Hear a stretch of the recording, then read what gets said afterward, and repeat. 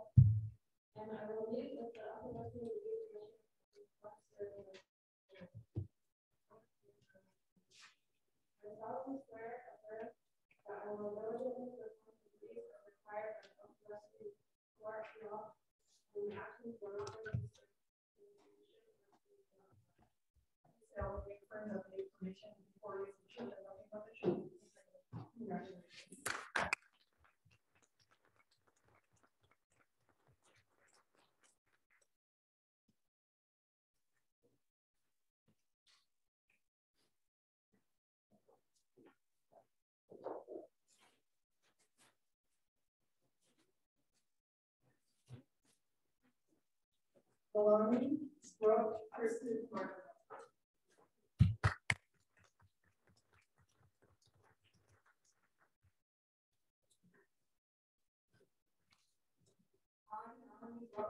Martin, hereby accept my witness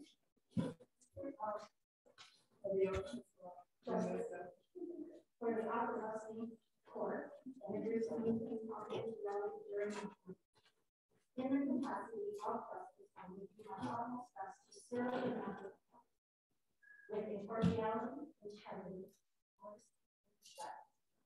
In the performance of these, I'm going to hear all the Akwesasne court law and will bring forward any changes in my circumstances that may impact or continue eligibility.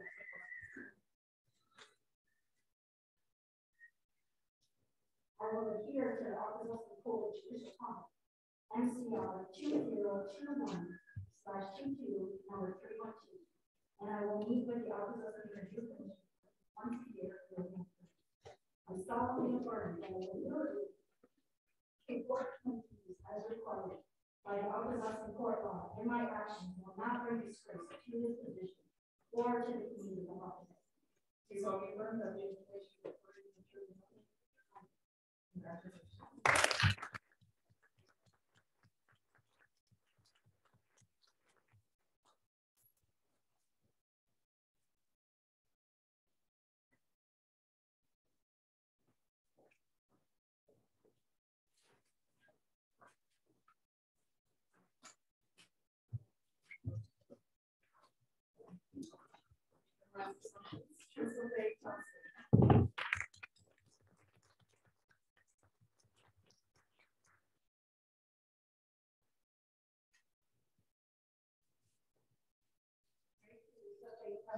Hereby accept my appointment to the position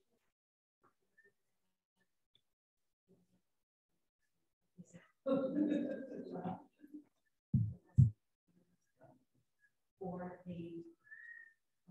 the court and agree to maintain confidentiality during my term. In the capacity of justice, I will do my utmost best to serve the members of morality, integrity, honesty, and respect. In the performance of my duties, I will adhere to the provisions of the court law and will bring forth any changes in my circumstances that may impact any continued eligibility also.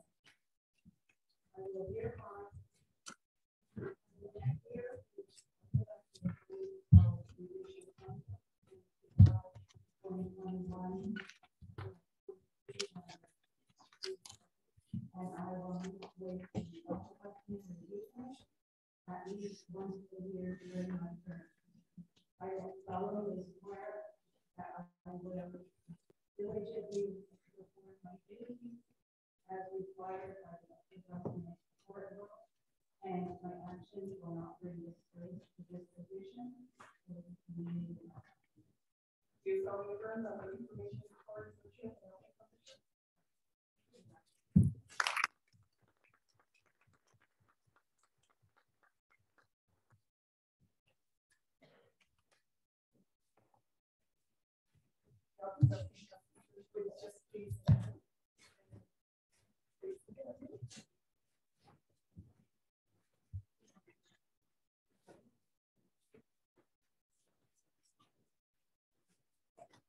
Congratulations.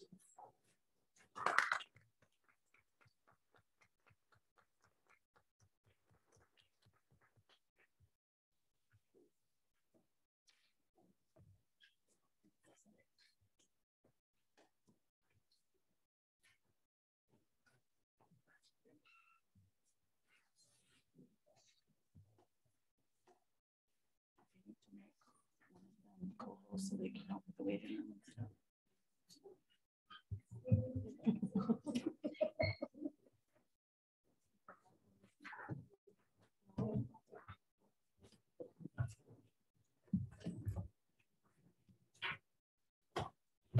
Okay, thank you very much. And on behalf of myself and our council and the Mohawk Council of Akwesasne, we extend our deepest congratulatory remarks to all of you on today's swearing in. So that will now conclude the swearing in of our justices. So we'll take about a 10-minute break, and then we're going to go into the general meeting. So there is a reception, the welcome reception will be held at the back. But so between now and 10 minutes, we'll take some time, take some pictures, and then we'll begin the meeting in 10 minutes. So thank you.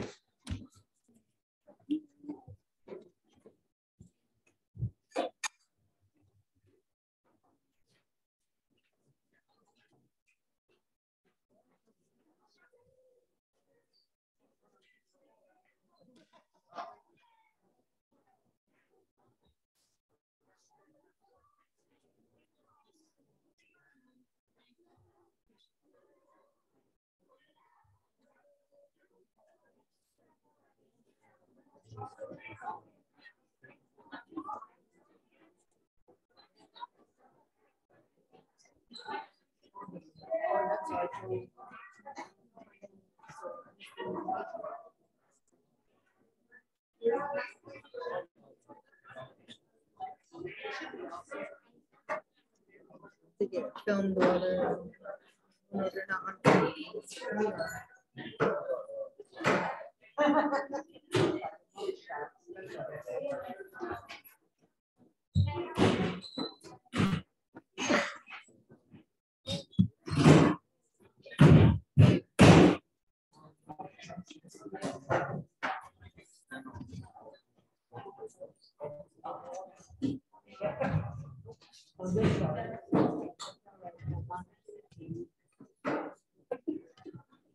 they gotta take their own chairs out there?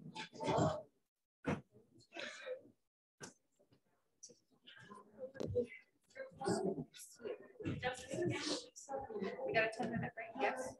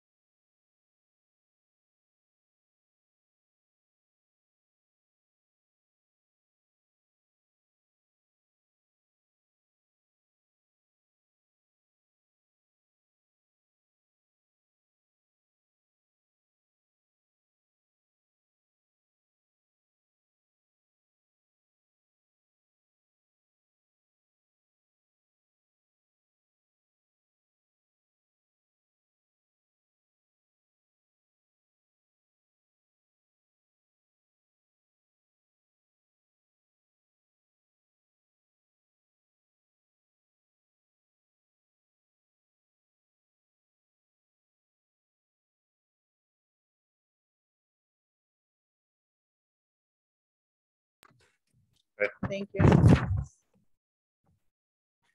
There's no one.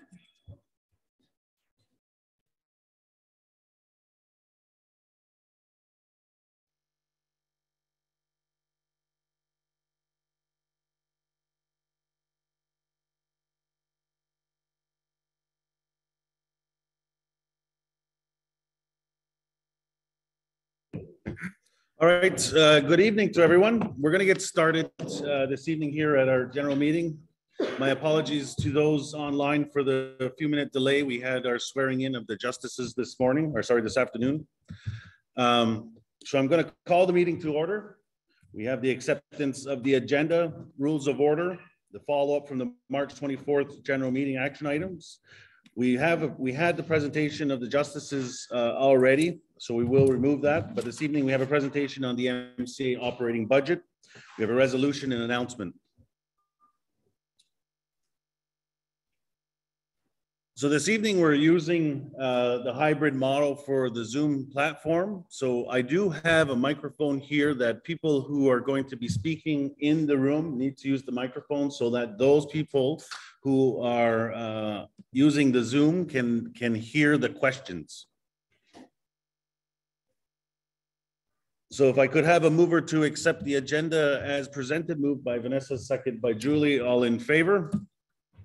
All right, it's carried. Thank you. So this evening, as mentioned, we are using a hybrid model here. We're here at the Ganadago District Recreation Center. We have a number of people online as well. This is our second hybrid model or hybrid meeting that we've had using Zoom and being in person.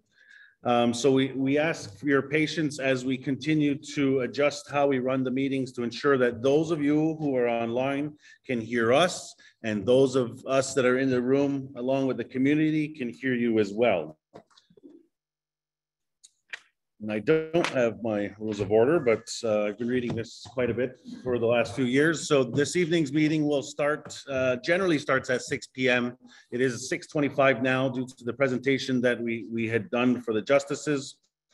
We'll go to about 8 p.m. this evening, depending on how time goes and how the questions are. At that time, we'll take a check on the timing. This is a public forum, so personal issues will not be dealt with in this forum. Even though we are online and in person, we ask that people don't address other people that are not in this room by name, predominantly individuals of the MCA, because they're not here to respond to that. So we use general terms. Individual issues or personal issues will be dealt with on a one-to-one basis, will not be dealt with in this forum. We will make a time to address those issues either this evening or at a meeting set up. We ask that your questions please remain relevant to the conversation that we're having. So this evening is, we are presenting the budget. We ask that the questions remain on topic as we move through. If there are other items, we can discuss that later on in the agenda. As well, I know that we have a number of people online this evening, so if you could use the raise hand function or unmute and indicate that you'd like to ask a question, please do that. I will make a list of people who will have speaking order. Those of you that are in the room as well, please raise your hand. I'll make a list of speakers and I'll call on you when it's your time to ask a question or make statements.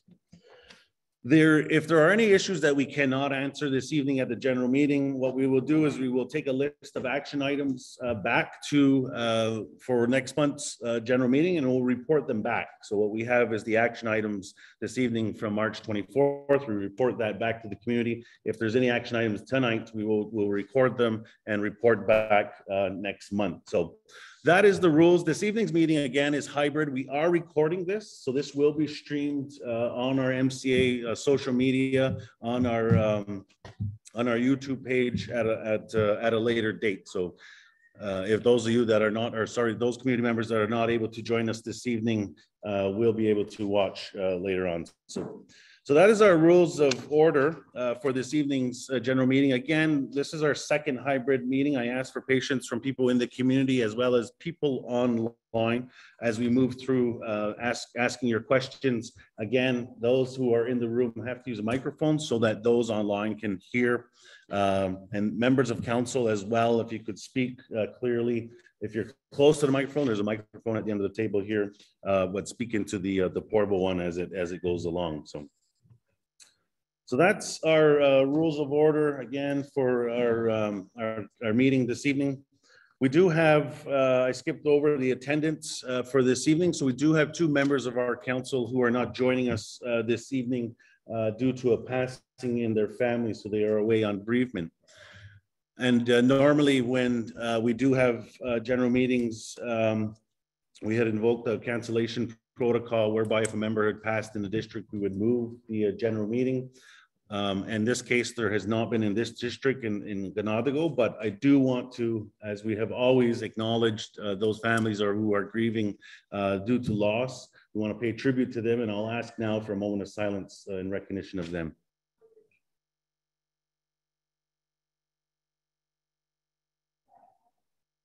All right, thank you very much. So on behalf of myself and the Mohawk Council and our council, we express our deepest condolences to all those families affected by grief over the last month. All right, so as I mentioned earlier, we do have the justice swearing in was on the agenda. We did have that ceremony before the meeting. That way, family and friends that were here for that specifically were able to join in. We did broadcast that and record that to our Facebook, to our Zoom, and that will be part of the presentation when it is uploaded. So, all right, so this evening, we're going to go into our presentation. We have a number of folks on the Zoom system who are part of the MCA administration. We have the executive director here joining us as well. We're going to walk through the budget presentation for the MCA. So I'll turn it over to Anne. Thank you very much. So Anne Seymour is our executive director here at the Mohawk Council. She will walk us through the budget. We do have the screen share on, so that is being projected there for those of you that are here in person. We do have paper copies for your review. Following tonight's presentation, we will make this material available as well online on the Akwesasne.ca website. So we'll turn it over to you, Anne. Hello, SECO, Grand Chief, community members, everyone on Zoom, my fellow teammates, and community members present here. I am Anne Seymour. I am the new executive director. I've been here in the position since March 14th. If you ask me how am I doing my job, how do I like it? I love my job and I work with amazing. So first of all, I want to start off with this. And second, I want to acknowledge the justice of the peace and congratulate them. I know that for them, they're outside celebrating, so I think it's great that we have them, and it's really a testament to the commitment that we are ready in our own people to do the things that we need to do in our own communities, and I think it's great to our reconciliation. I think that, and perhaps because we have a majority audience online, if you could just come this way and speak because of the microphone here. I know that it'd be ideal to be in front of the presentation, but because we have a lot of people online and those who also will be, you don't have to speak into it, but just hello. If you could be close to this microphone, it would be appreciated. All right, perfect. So first of all, I welcome you to Mohawk Council's of Akwesasne 2022-23 operating budget. And yeah, so before I begin, basically an overview of the agenda for tonight in regards to the budget is I'll present the budget, and on top of that, we have some of our teammates on Zoom. I've kindly asked that if they don't need to be here, that they stay at home, in the sense that it's important that we're not too close together as far as crowds for the safety of COVID. So that's why you don't see a lot of our directors and teammates here. So I want to acknowledge that our team, as far as directors, have done an incredible job in regards to the budget that was here this evening. Each director will come up with a slide. They will introduce themselves, and then they will introduce the budget and plus describe what their budget operating plan is. So our vision for Mohawk Council of Akwesasne for this budget is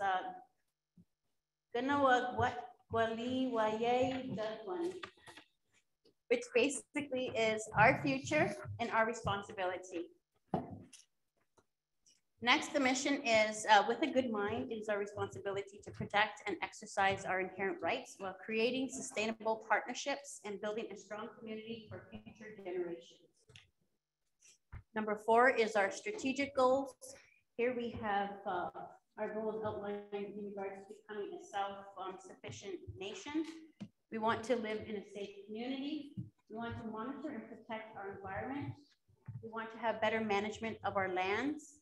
We want to improve the community infrastructure, create more jobs and business opportunities, take care of the vulnerable members in our community. We want to increase the fluency in our Mohawk language, take pride in our history and culture, increase access to sufficient and affordable housing. We want to expand our educational services, improve our health and well-being, and support our community's recreational needs. These are our 2021 strategic goals. For the MCA budget summary, we're looking at the organizational structure. Basically, we're looking at the community as individuals, including members that we're accountable to. Then we have Grand Chief and Chief and Council, which we have here this evening. And we have the executive services, which includes myself, the Assistant Executive Director, Donna Roundpoint, Chelsea and her team. And then we move on to our 8 departmental programs that you'll hear from tonight in regards to the budget. The 8 departments include AMBI, which is the Akwesasne Mohawk Board of Education. We have the Akwesasne Mohawk Police, the Community Department of Community and Social Services, the Health Department, the Finance and Administration Department, Justice, Infrastructure, Housing and Environment, and finally the Economic Development Program. They will all be presenting their operating budgets this evening. I'm now going to move on to the operating budget, and I'm going to turn it over to my teammate, Heather Phillips, and she will present the next 2 slides.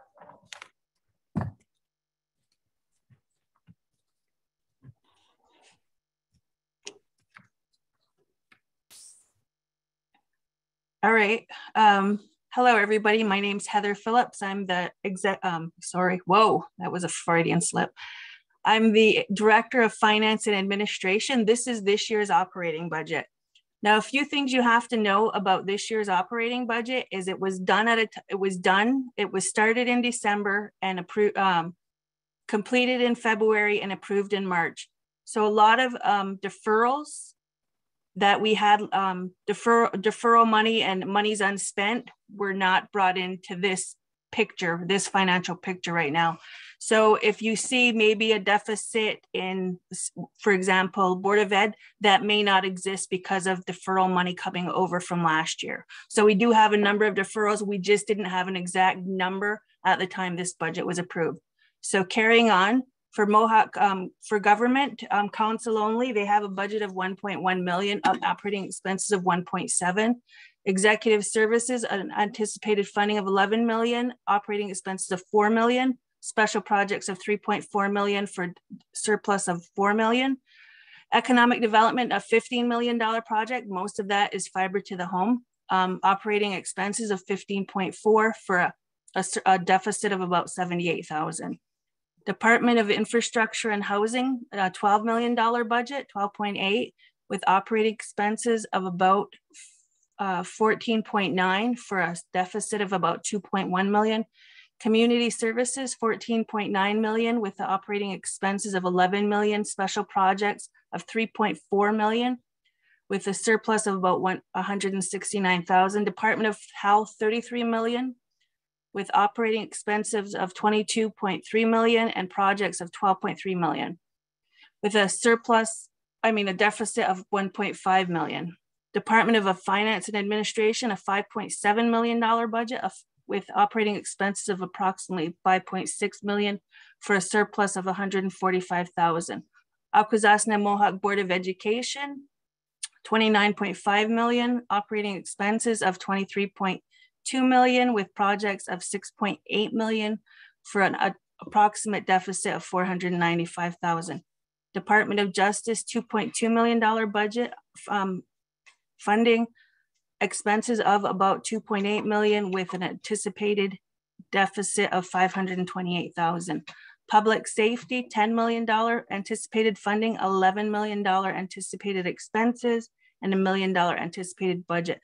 So total anticipated for the upcoming fiscal year is 137 million of funding, 112 billion of expenses, 26 million in special projects with a surplus over deficit of 1.9 million. We did have a late, the COLA adjustment for staff was not integrated into the overall budget, so that was added to take into consideration. So the final budget was for $2.2 million deficit, and our past accumulated operating surplus was $2 million. So allocation from reserves for this fiscal year would have come to 167,000. Next slide, please. So this is the OLG gaming budget, also known as the Casino-Rama funds. So over the past years prior to the pandemic, we normally received $4.2 million every year. Now with the pandemic, that allocation went down to 2.6 million for the last 2 years. So this budget is council's, for lack of a better term, Casino-Rama budget. So this has been pretty static for the last few years. It's been the same budget. They haven't changed anything too drastically. So what they use what they fund with the Casino-Rama OLG money is ambi transportation. Council invests in buying 2 new buses every year to ensure that our school bus fleet is kept up to date and safe. They use some of the OLG money for the Seaway claim. The claim right now is in abeyance. This money is put aside just in case any costs may arise. Communication unit, very key to council's operations. We do help the salaries and costs of that unit by doing an allocation of 95,000. The Akwesasne Community Fund, that's a call out done every year to fund different programming within the community. We have not done the call out in the last 2 years. They're rebooting it right now to ensure that's done this year. Then executive services donations. If somebody in the community, if a community member needs a little hand up, they can go and apply for a donation within executive services. The only criteria is you need to be in good standing. Executive services also does funeral donations of $1,000 for anybody who has had a lost one within the community. So the next set are things that council does every year, 40,000 to each recreation center. They do an allocation to the carnival of 5,000, to the museum of 5,000, to the homemakers of 15,000, tri-district elders 15,000, then an allocation to the powwow for 5,000. Internal operations, housing, they do help housing with some rental subsidies of 150,000. And they also fund an elders emergency repair program. That repair program allows an elder within the community to get $5,000, get a $5,000 allocation to assist with an emergency housing repair. For more information on that, call the housing department. Council is a part of Iroquois Caucus, and that $10,000 is their contribution to be part of that team. The next one is a discretionary allocation for $278,000. This is funds put aside for something that council may wish, some opportunity that may come up and council wants to use money to fund. This money is put aside for them to do so. So for example, if the skate park came up, or if something they wanted to fund for elders came up, they could use these monies as their discretionary allocation. Opportunity funds matching dollars, 250,000. Sometimes we have exciting projects that come up, but the funders want to see that we're putting some money into the project. So they'll ask the council to do 25% contribution, and that we contribute 25, they do 75, and it just allows us to enter into different exciting projects. Community heating fuel subsidy, 468,000. That usually costs us probably about 800,000 a year. The remainder of the money we do yearly applications to the Akwesasne Trust. So that's our contribution to the fuel allowance. We have paid for church insurance for years and years, and this is where we take the money to do that from. Youth and Elders Culture Language Council does have a youth committee. This is money set aside for youth activities and their honorariums. Mohawk government staff is not funded from any ISK programming. So this is just $150,000 allocation to assist with the offsetting the cost of their staff. Mohawk language, we did have a Mohawk language program in the past with the area management board, with ADA. But those services were discontinued. So we put this money aside to try and find course offerings for Mohawk language. This year, both the AMBI and Economic Development Thompson Island are going to partner to offer some Mohawk language programming to staff. And then we put $105,000 towards summer students in conjunction with Access. And then we do an allocation of $85,000 to Thompson Island for a subtotal of $2.77 million. So this year there was a slight deficit in the OLG for $179,000. That will be taken from OLG reserves. Next slide, please. Next slide, please. So these are the reserves as of March 31st, 2021. There is funding from Enbridge for the natural gas pipeline crossing through the island. That is $2.5 million. There's capital replacement reserves for DTS of $2.2 million. There's ISK admin reserves of $13 million. There's different pockets of health reserve, including non-insured, for $5.7 million. There's AMBI reserves from the 10-year grant of $8 million, Department of Community and Social Services reserves, which includes welfare of $4.8 million, housing reserves of $3.2 million, and RAMA reserves of $33 million, for a total reserve budget of $74 million. I have to say, from past experience in my time with Mohawk Council, this is one of the most, how would you say it, most financially healthy I've ever seen the organization. Next slide, please. Okay. This one is Chelsea Francis.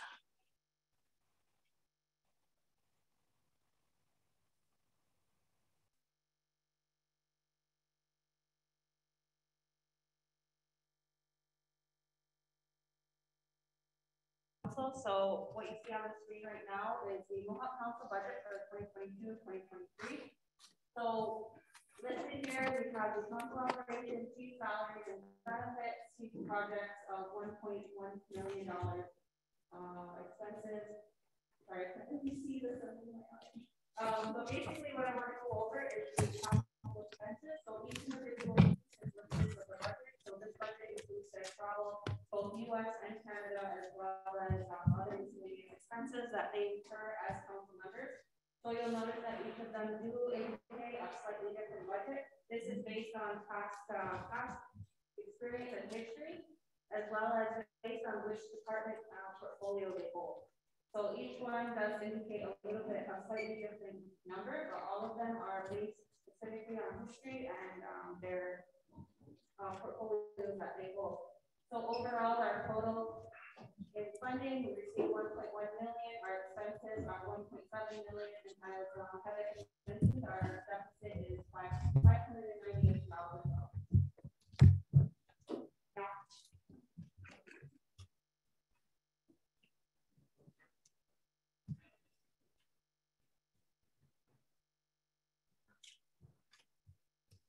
You were looking at executive services, and under the executive services, we're looking at myself and the team of Mohawk Government Support. We have Arrow, we have the employment program. Sorry, not the employment program. We're looking at the employee advocate program, nation building. We have OES, the Office of Vital Statistics. We have support, and then we have the reception now. Here under the service areas is essentially we're looking at and come stand here and then talk that way. There we go. Better. Thank you. I want to grab that and sing. Under executive services, we're looking at IS and RBM, and then we have a departmental review with the health department, and we have the financial administration law implementation, which is ongoing in regards to looking at reviews. We have performance measures, organizational change, which is an ongoing living process. We have new council orientation. We have the update of the strategic plan, which is ongoing in living documents. We have the ethics implementation and the contract review for professional service contracts. Under the employment programs, we're looking at the employee advocate. We look at summer programs and looking at internships as well. Then we move into the Aboriginal Rights and Research Office for ARROW. Here we're looking at the Aboriginal and treaty rights. We have the land claims along with the North Shore, the Seaway, the Dundee, the US claim, Barnhart, Baxter Islands, and the Nutteville claim. We also have the additions to the reserves, Block 1 lands on Gowanoge, Karen Island, and OPG, plus the 4 islands of Sheik, Presque, Adams, and Toussaint. And then we have educational projects such as the cultural awareness training with CBSA and technical support for nation building, the working tables and Indian Day school applications, which are ongoing. For the Mohawk government support, it's basically looking at ongoing operations. And for nation building, we're looking at negotiations with Canada and Canada on the Anatawate self-government agreement.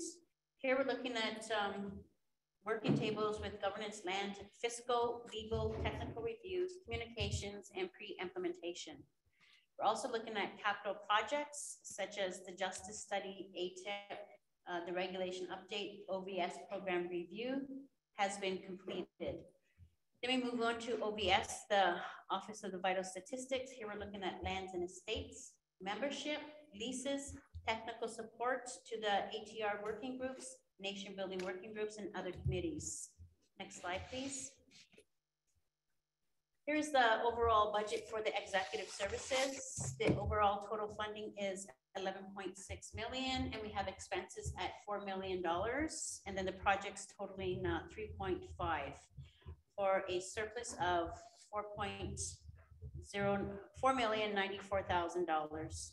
So as far as the funding, we're looking at employment programs. The funding is $450,000, and the expenses are $450,000. Then we move into the executive services with the Hydro-Quebec administration. We have funding of $8,675,000, and the expenses are $1,152,000, with the projects totaling $2.9 million. And the surplus here is $4.5 million.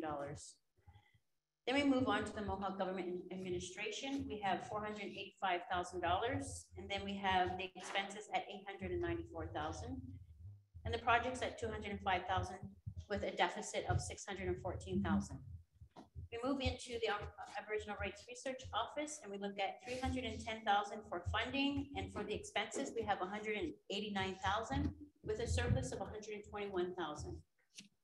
Then we move into the nation building at $1 million, and the expenses at $553,000, with projects totaling $327,000 for a surplus of $187,000. Office of Vital Statistics, we have a funding allotment of $321,000, and then we have the expenses at $512,000, with a deficit of $191,000. So for the total, again, for funding, it's 11 million. The expenses are at 4 million. The projects totaling 3.4 million, and the overall surplus of $4,094,000. Colleague. We'll just stop there for a sec. There is a question in the chat here, and it asks when you were going through the budget service areas and the budget highlights, there's a question about the DISC grant ethics project. Can you elaborate on that? Or can somebody elaborate on that? Yeah, so right now what we're going to do is hold off on the questions until we're done the budget, and then we'll take questions at the end for about 20 minutes. Otherwise, we're going to slow up the process. Sorry about that. Thank you. Okay. Thank you. All right, so we'll note the questions in the chat, and we'll come back to them. We do have some answers in there as well. So, okay, you were handing it off to Department of Community and Social Services. Joseph, I think you're online. We'll go to you.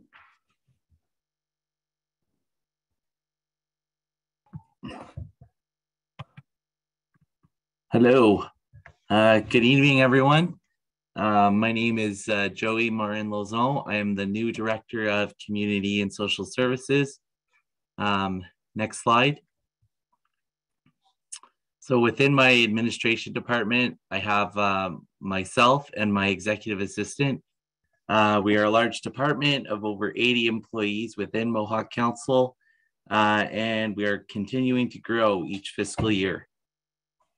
Currently, 3 programs exist under DCSS administration. These programs are Akwesasne Child and Family Services, which represents roughly 70% of the department. We have the Community Support Program, as well as Akwesasne Family Wellness Program, and the pilot project of the Food Security Program. Next slide. So the following slide represents the budget highlights within each DCSS program.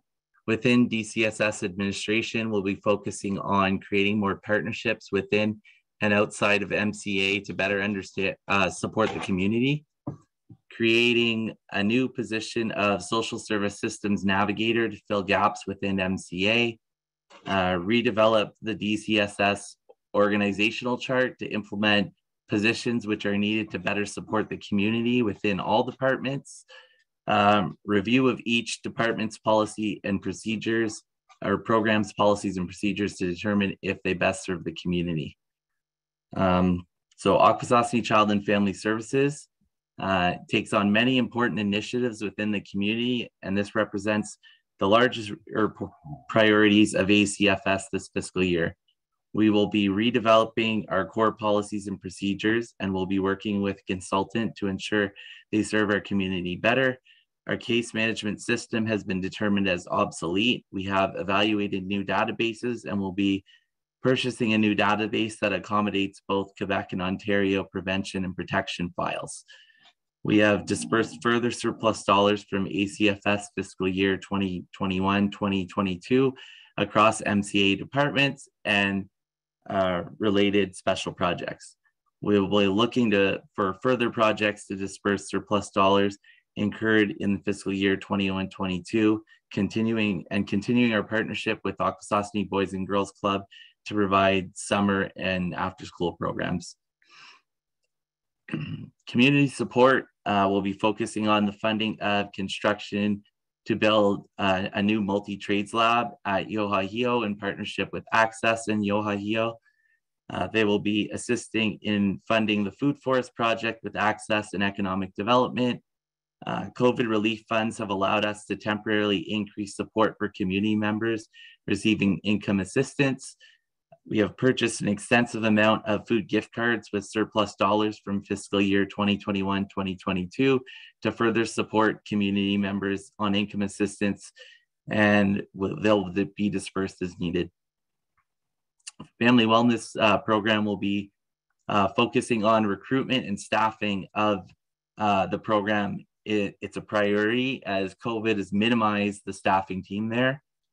Extension of the living space in the main shelter building and construction of 2 new bathrooms, renovation of the kitchen within the shelter to construct a teaching and learning kitchen.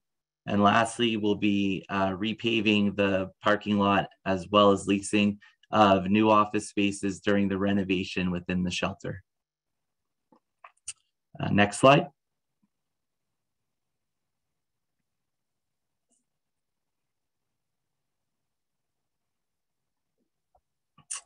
So on this slide, we have the fiscal budget for 22-23 for Akwesasne Child and Family Services. As you can see, this budget is complex and extensive due to the territorial division of Ontario and Quebec.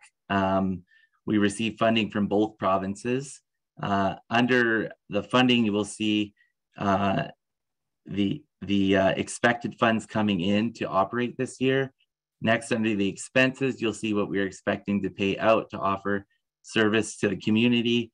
The bottom line with this budget is that we have more funds coming in than we have spent. And as Heather had said, existing surpluses and deferrals haven't been taken into account in this budget. So there will be a surplus within ACFS for sure. Next slide.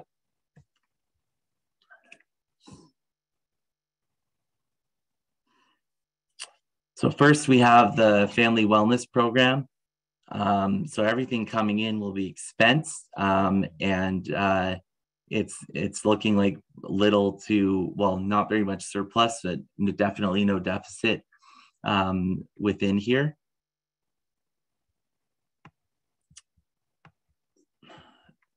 And then next we have community support. As you can see under the expenses, you can see the funds coming in versus the funds coming out. And we have $3 million in special projects and a surplus in this program. And then lastly, we have the DCSS administration. This does show a deficit, but it's covered by existing funds within ACFS. And as said before, deferrals haven't been considered. The funds shown for the treatment center in here listed at $496,044. The treatment center has been closed for 2 years. However, we do still receive the funding. So at this time, it would be considered unspent, but I am looking for new ways to expense these funds within the existing contract with the Ministry of Community and Social Services in Ontario. And that is all I have for DCSS, and that's it for me. Thank you, Joseph, for that. We'll go to the Department of Finance Administration. We'll go to Heather Phillips. Hello again. I'm the Director for Department of Finance and Administration. I've been with Mohawk Council forever. Next slide, please. This is my organizational structure. So like I said, I'm the director of this department with my co-director, Peter Valaket. We oversee the finance program, human resources, which is now headed by Belinda Kustajan, the communications program, which was headed by Shannon Roundpoint, and information services, which is led by Christian Francis. We're currently on looking for a comptroller to head our finance team. Next slide, please. So these are our priorities for the year. We are deemed central service operations because of payroll, HR, and finance functions. We're continuing in conjunction with executive services, the implementation of the FAL to be compliant with the 10-year grant. We are looking to do the preparation of the annual report in compliance with the FAL requirements. And then we're doing a long haul review of all departmental policies. We need to implement training on all of these, which include HR, finance, and IT. And then we need to reboot our long-term service recognition because we have not had staff long-term service recognition during COVID. With finance, we're going to continue the implementation of EFT. We are pressing hard to meet audit deadlines. We're doing a continued implementation of a paperless office. We're looking at new procurement processes, and then we're doing a fleet policy review. Human resources, education, and training on all HR policies, implementing a talent and recruitment module within our ADP system, transfer of all personnel files to the document cloud, salary review, and development and implementation of a formal onboarding process. With our communications unit, we're going to incorporate and improve virtual capabilities, including audio and streaming, probably trying to improve these kinds of offerings. We're going to renew and complete MCA-wide communication improvement initiative to make sure that we're reaching the people we need to reach. This includes the implementation of engagement tools with community consultation to see how they want to be communicated with. We're looking at helping with the land claim and nation building communication strategies and doing a video library and transition to the cloud-based file management. With information services, we're doing upgrade of all of our domain servers in all 3 districts. We're transitioning the rest of the organization to adopt Office 365. We're preparing for a new network design using our fiber to the home infrastructure And we're looking to increase the wireless strength within all of MCA for our new mobile workforce. We're also looking to implementation of digital signatures for faster approvals within MCA. And then we want to put all of our archives into digital format. Next slide, please. Compared to other programs, our department's quite simple. I mean, our budget's quite simple. Communication receives funding of about $200,000, expenses of about $350,000. So they do have a small deficit of $83,000. Myself, I have a funding of about $3.1 million. That's mostly from the IST grant, expenses of $215,000 for a surplus of $2.9 million. Finance office, they do a small funding of $199,000, expenses of $1.6 million for an operating deficit of $1.4 million. Human resource, they have no funding geared towards them, expenses of about $1.5 million. So they operate in deficit. Information services, they have funding of about $947,000. That's through chargebacks within the organization, and expenses of 1.9 for a deficit of 982,000. Interest earned. So at the beginning of the fiscal year, the IST grant is the grant from Indigenous Services Canada. That's the 10-year grant we entered into in 2019-2020 fiscal year. So at the beginning of the year, IST, Department of Indigenous Services Canada, will give us $64 million. This $1.2 million here is we put those into short-term investments, and this $1.2 million here is the interest off of those investments. So for a departmental total of $5.7 million anticipated funding, expenses of $5.6 million, with an operating surplus of about $145,000. Next slide, please. All right, thank you very much, Heather, for that. We'll now go to the Akwesasne Board of Education. So we'll look to Donna Lahash, who's online. Good evening. My name is Donna Waihawi Lahash. I'm the Director of Education for the Akwesasne Mohawk Board, and I have with me as well. My name is Norma Sunday. I'm the Associate Director for Post-Secondary and Continuing Education. Next slide. So the Akwesasne Mohawk Board of Education is made up of the Board of Trustees, which are elected, 2 members from each of the districts. So we have 6-member board. The Director of Education, Yohahio Post-Secondary Institute, Student Services, 3 local schools, our childcare centers, and the AMBI administration team. Next slide, please. The Akwesasne Mohawk Board of Education is in year 4 of their 5-year plan for the AMBI School Board. Our budgets are all aligned to ensure that we can meet the goals in all of our 4 priority areas. Our priority areas are Mohawk language and culture, student success, relationship building, and organizational excellence. These were built in consultation with our staff, our parents, families, community members. Norma? Okay, and so there we go. Okay, so Yohahio being the service area that I'm in charge of, we are looking at continuing to increase online programming options this year. We're working on year 3 of our 3-year certification process, when we're getting actually getting ready to apply. We're establishing pathways programming, which is the interest courses, the certified courses, everything that's non-post-secondary. We're also increasing physical space options and looking to purchase portables, and as well as expanding on the trades center. We're also looking at developing the micro-credential program options, and we're deep into that right now.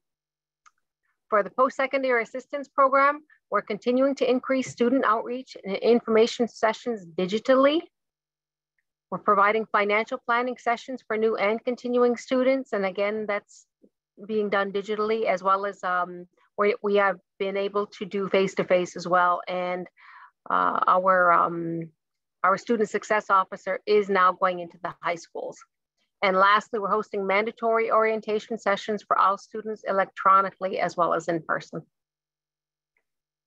Now, Norma, our student services area, which is our superintendent of student services, Denise Jackson, was working on developing intervention programs to address student needs, increasing therapy services such as occupational therapy, speech therapy, and additional counseling services. We're aligning in our intervention services so that the academic and social needs can be met. We're implementing assessment of learning practices. Our Head Start programming, which is our K-3 program in the schools, we're strengthening our partnerships with the 0 to 6 and the child care program to support the social and developmental learning so that we can better bridge transitions. We're training staff on outdoor based learning and learning through play, including more knowledge keepers in the classroom to enrich language and culture. For our food and after school services, we're continuing to develop partnerships with other departments so that we can offset some of the cost of food, as this is an unfunded program. We're expanding our after school programming by having partnerships with the Boys and Girls Club so that now we can have also an early years after school program that is hosted by AMBI. Jasnina School and AMS, we're increasing the outdoor cultural learning opportunities. So we're in the process of constructing outdoor classrooms. We're focusing on student growth and intervention supports to close gaps brought on by COVID-19.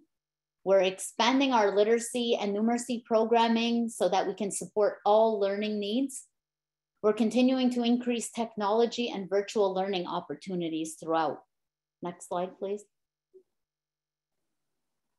At Ganadago School, we're continuing to work on increasing Mohawk fluency levels, securing more Mohawk language teachers, continuing to increase in-class support for the language learning, which is vital to the conversation happening in the rooms, focusing on curriculum and resource development to support teachers and training of staff to promote oral fluency for our students. In our childcare programs, which Lani Sunday is the manager, we're developing special needs services. We're continuing to enhance Ganyageha programming. We're increasing our 0 to 6 enrollment and outreach, establishing a home base for community program and support for that 0 to 6 program. We're continuing to increase self-regulation skills and adding mindfulness into the pedagogy. For our transportation services, which Michelle Ransom is the supervisor, we're updating our driver and monitor and parent handbooks to reflect the current, current transportation needs.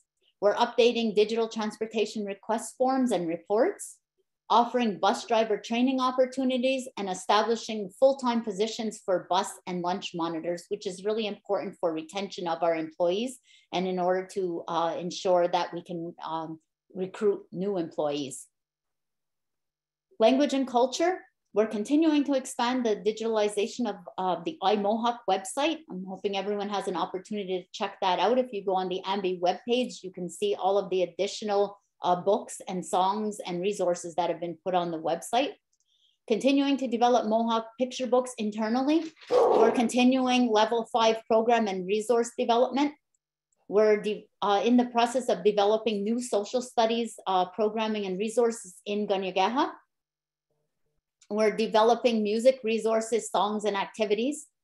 Staff training is ongoing in targeted areas, and we're also looking at cultural workshops and camps to be offered that we were beginning prior to COVID and hoping to offer again as we move forward.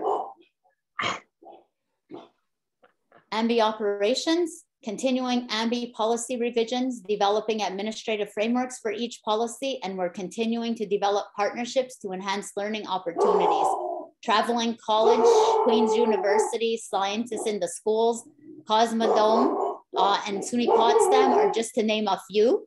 We're establishing a superintendent of early learning in order to improve those services for our early years students and to align that programming. Next slide, please.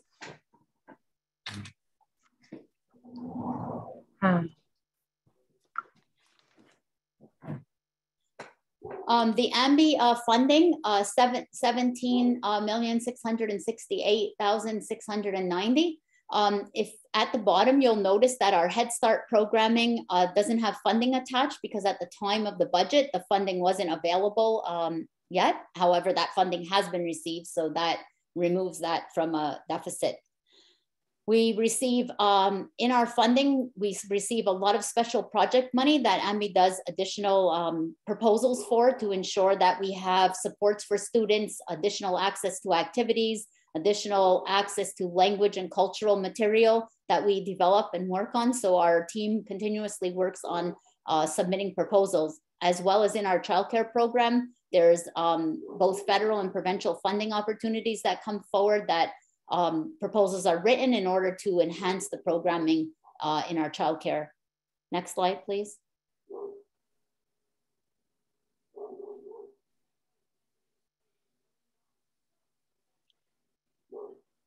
Yohahio.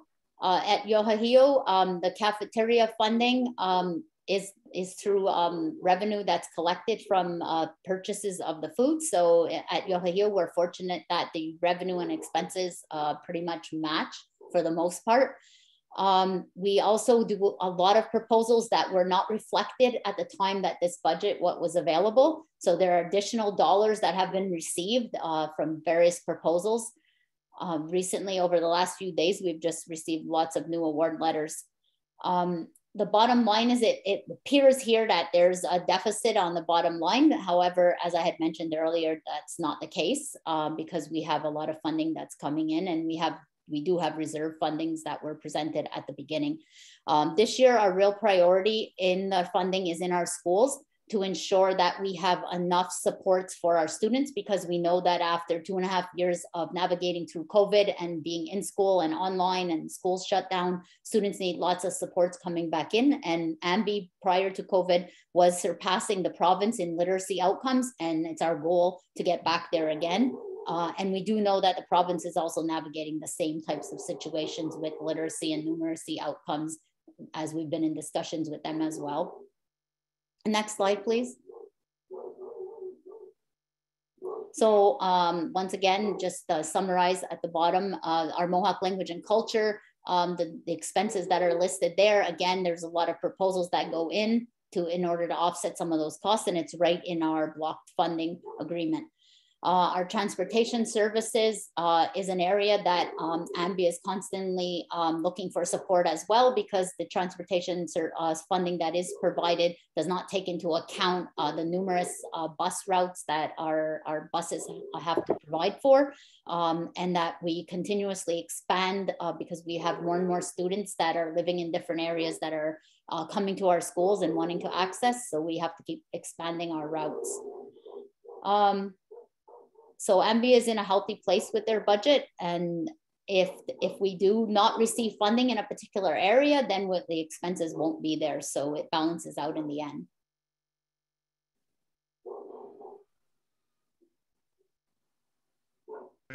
Nyawa. Thank you, Donna. All right, we'll go on to our next department. This is the Akwesasne Police Service under South Department of Public Safety. We'll go to Chief of Police Sean DeLude. Yes, good evening, everyone. My name, I was just introduced by the Grand Chief. Yes, my name is Sean DeLude. I am the Director of Public Safety, and as well as being Director of Public Safety, it encompasses my role as Chief of Police. Next slide, please. Under the slide here, you can see the programs that I have under the Department of Public Safety. I would just like to point out that there was a mishap there. Dispatch should be included under AMPS, and we should read EOC there. So we have a compliance that works under the Department of Public Safety. We have AMPS. We have the Organized Crime Initiative, which is JIT, our Joint Investigation Team. We have our SAVE team, which is our Marine Unit. We have the EOC, as well as the Akwesasne Mohawk Ambulance. Next slide, please.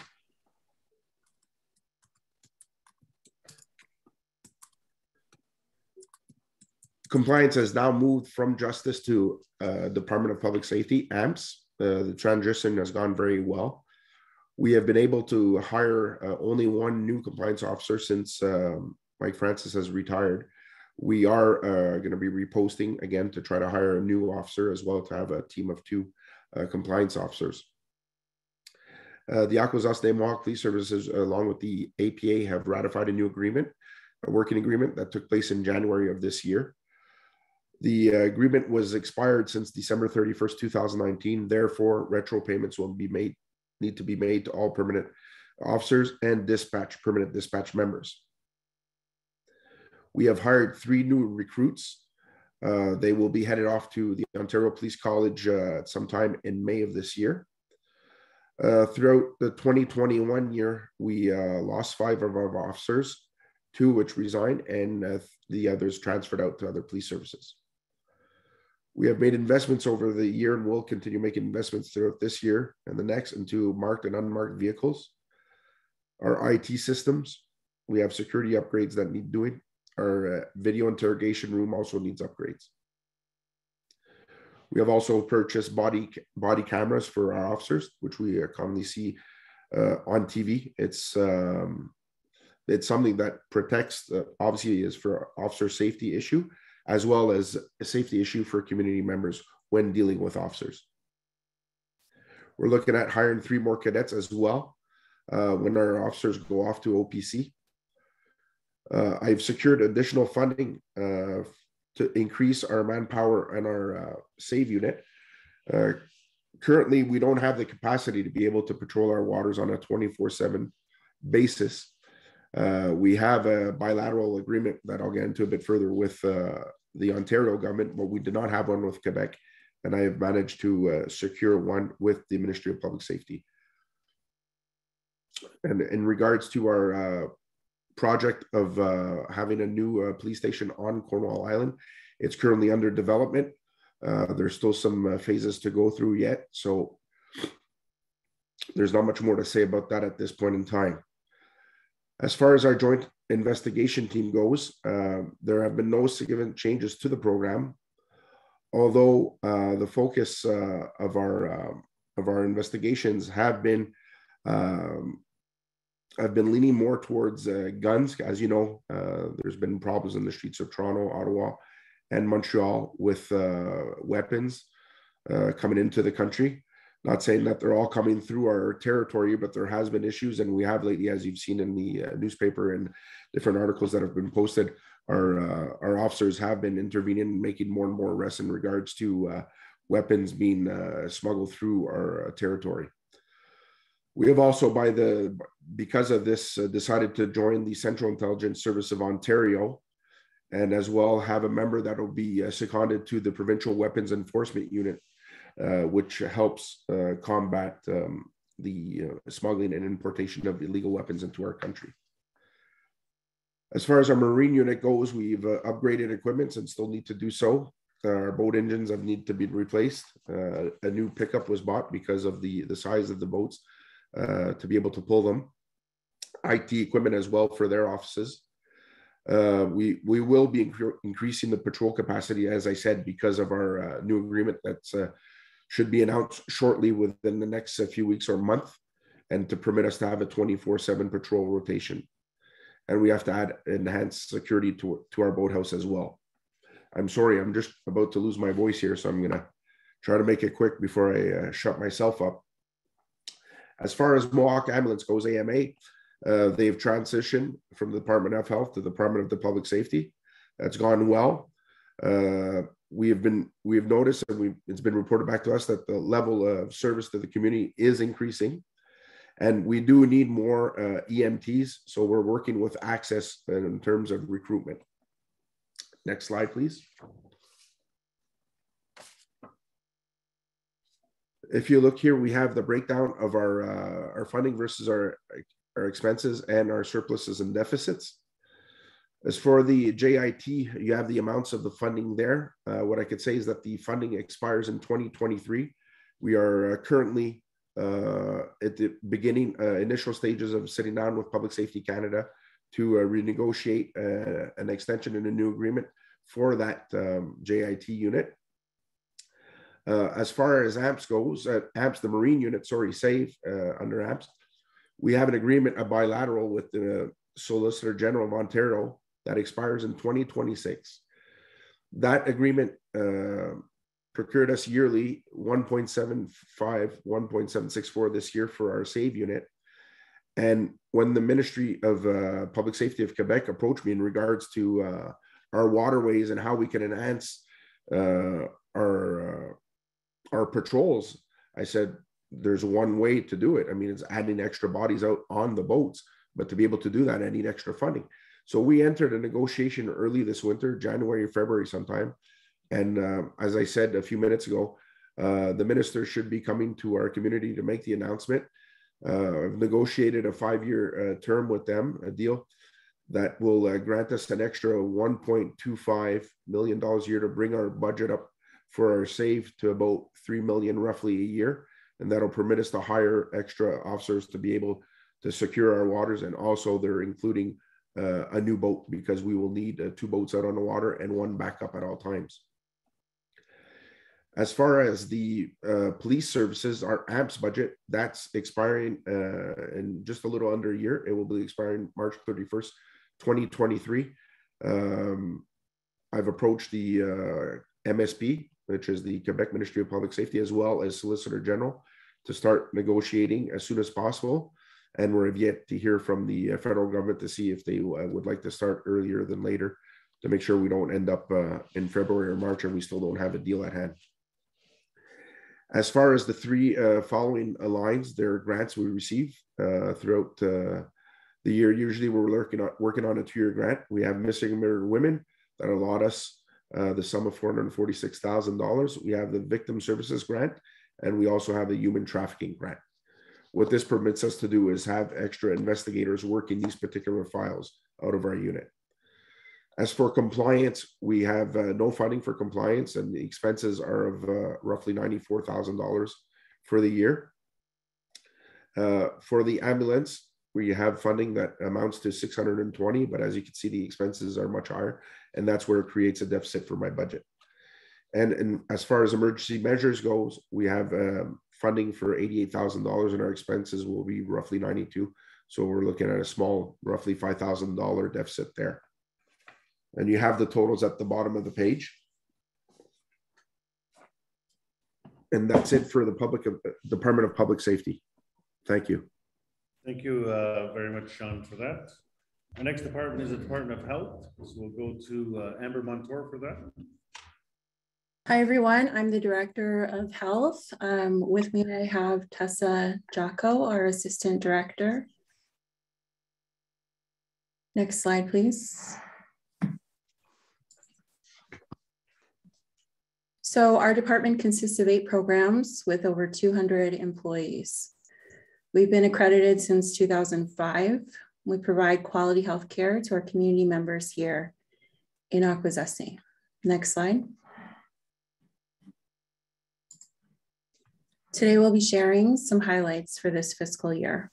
For health administration, our focus is on recruitment and retention of healthcare professionals to maintain accreditation standards and prioritize our workplace wellness, to increase funding to support long-term care needs.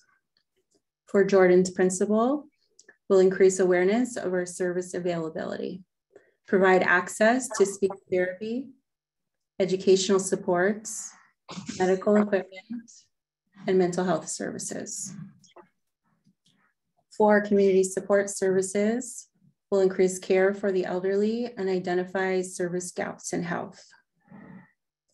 For community health, we have ongoing COVID-19 response, which includes our vaccinations, PPE, testing, our mobile testing site, and our core assessment site located here at Ganagwasilio.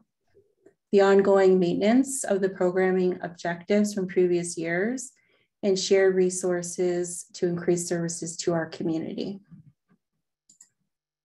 For holistic health and wellness, we have a new mobile medical clinic, which will be rolling out this fiscal year.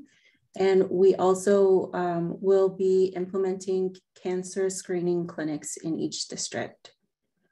We have capital projects for both the Goanoge Medical Clinic and a Healing Lodge. We'll focus on harm reduction and increase access to our addiction services. We have recently engaged in a partnership with Concordia University for art therapy, music, and drama. We'll continue our medical teaching site with McGill University, Ottawa University, and Queen's University. We have students who rotate throughout the year, and this summer we hope to also have our cultural competency training at the Thompson Island. For Akwesasne non-insured health benefits, we will focus on policy manual updates, database software upgrades, and increase access to medical transportation. For the Akwesasne Lodge, we continue to maintain compliance with our Ministry of Health guidelines. We will increase connectivity, access to technology, and training. Infection prevention and control, medical supplies, and additional training for all of our staff, and adhere to the standards of care and quality improvement. For home care and home support, we are in partnership with the Cornwall Community Hospital and will be posting this summer a position for an Indigenous patient navigator. This will be a dual position between the Department of Health and the hospital with our community in mind. We will also seek palliative care training and increase access to bereavement and grief services for both staff and community. For Akwesasne, we maintain our compliance with all of our ministry guidelines. We'll focus on education and training on all of our policies, infection prevention and control measures, risk assessment, our reporting processes, and with DIG, our roof renovation project. Next slide, please. This is our budget for this fiscal year, 22-23. For community health, our team is led by Leslie Bureau, program manager. Services available are maternal child health, diabetes management, and our environmental health officer. We have 3.1 million in funding and 2.3 million in expenses. Our surplus in this area is around $761,000. For DOH administration, I work alongside Tessa Jocko, Andrew Francis, Brandon David, Alicia Thompson, Ryan King, and Tess Benedict. Our focus is on health and safety, clear reporting mechanisms, access to technology, lateral kindness, training, coaching, and education, and land-based healing. We have 3.9 million in funding with 3.7 million in expenses. Our surplus in this area is around $176,000. Our newest program for the department is Jordan's Principle, led by Mavis Williamson. Her areas of service include speech therapy, educational supports, medical equipment, and mental health services. This is included in the line for DOH admin, and her expenses include $538,000. For home care and home support, our team is led by April White, a registered nurse and program manager. This is the area where we have the Indigenous patient navigator, and we have $2.8 million in funding, 2.4 million in expenses, with a surplus of $353,000. Next, we have the Akwesasne, next slide, please. Next, we have the Akwesasne Lodge, which is led by May Lazor. We have 20 long-term care beds, 8 respite care beds, and 1 palliative care room. We have $174,000 in funding and $2 million in expenses. This is an area where we have a deficit of $1.8 million. Community support services are led by Tess Benedict, Community Support Service Manager. Meals on Wheels, home maintenance, respite care, foot care, congregate dining, the tri-district elders, home security checks, and disabilities and crisis intervention are all supported in part by this funding. We have $1.2 million with 1.1 million in expenses. We have a surplus of around 64,000. Next slide. Our next area is the non-insured health benefits, led by Melanie Gibson, program manager, and Leah Mitchell, assistant program manager. Service areas include dental, MSNE, pharmacy, vision, and patient transportation. We have 13.2 million in funding and around the same amount in expenses with a surplus of $2. Jungwanusere is led by Barry Lazor, program manager, along with Evelyn Brunet. We have 50 long-term care beds with 3.3 million in funding and 5.1 million in expenses. This is another deficit area of 1.7 million. Next slide. Lastly, we have holistic health and wellness led by Delia McDonald, a registered nurse and program manager. This area includes primary care, traditional medicine, mental health, addictions, and prevention. There are $4.9 million in funding with 4.1 in expenses. The surplus in this area is 796,000. For overall DOH, the deficit areas are resolved by surpluses within the MCA overall budget. We have $33 million in funding and $34.5 million in expenses, leaving us with an overall deficit of 1.5 million. That's all I have for the Department of Health. Thank you so much for your time and stay safe. Thank you very much, Amber, for that. Our next presenter will be the Department of Justice, who Joyce King is in the room here, so we'll ask her to come forward. Thank you. Welcome to the I'm Joyce King. I'm the director of the Akwesasne Justice Department, and we have been here since about 1980s when they formed the department. Next slide. In here, you will see that we have the Akwesasne Justice Department itself, and that's the administration part of it. In the administration, of course, there's the director, there's a justice coordinator, and a clerk receptionist. Then we have the Akwesasne Community Justice Program, which was created as a result of a protocol agreement with the Crown from Quebec, Ontario, and Canada to do diversions and other programming services that relate to criminal code offenses.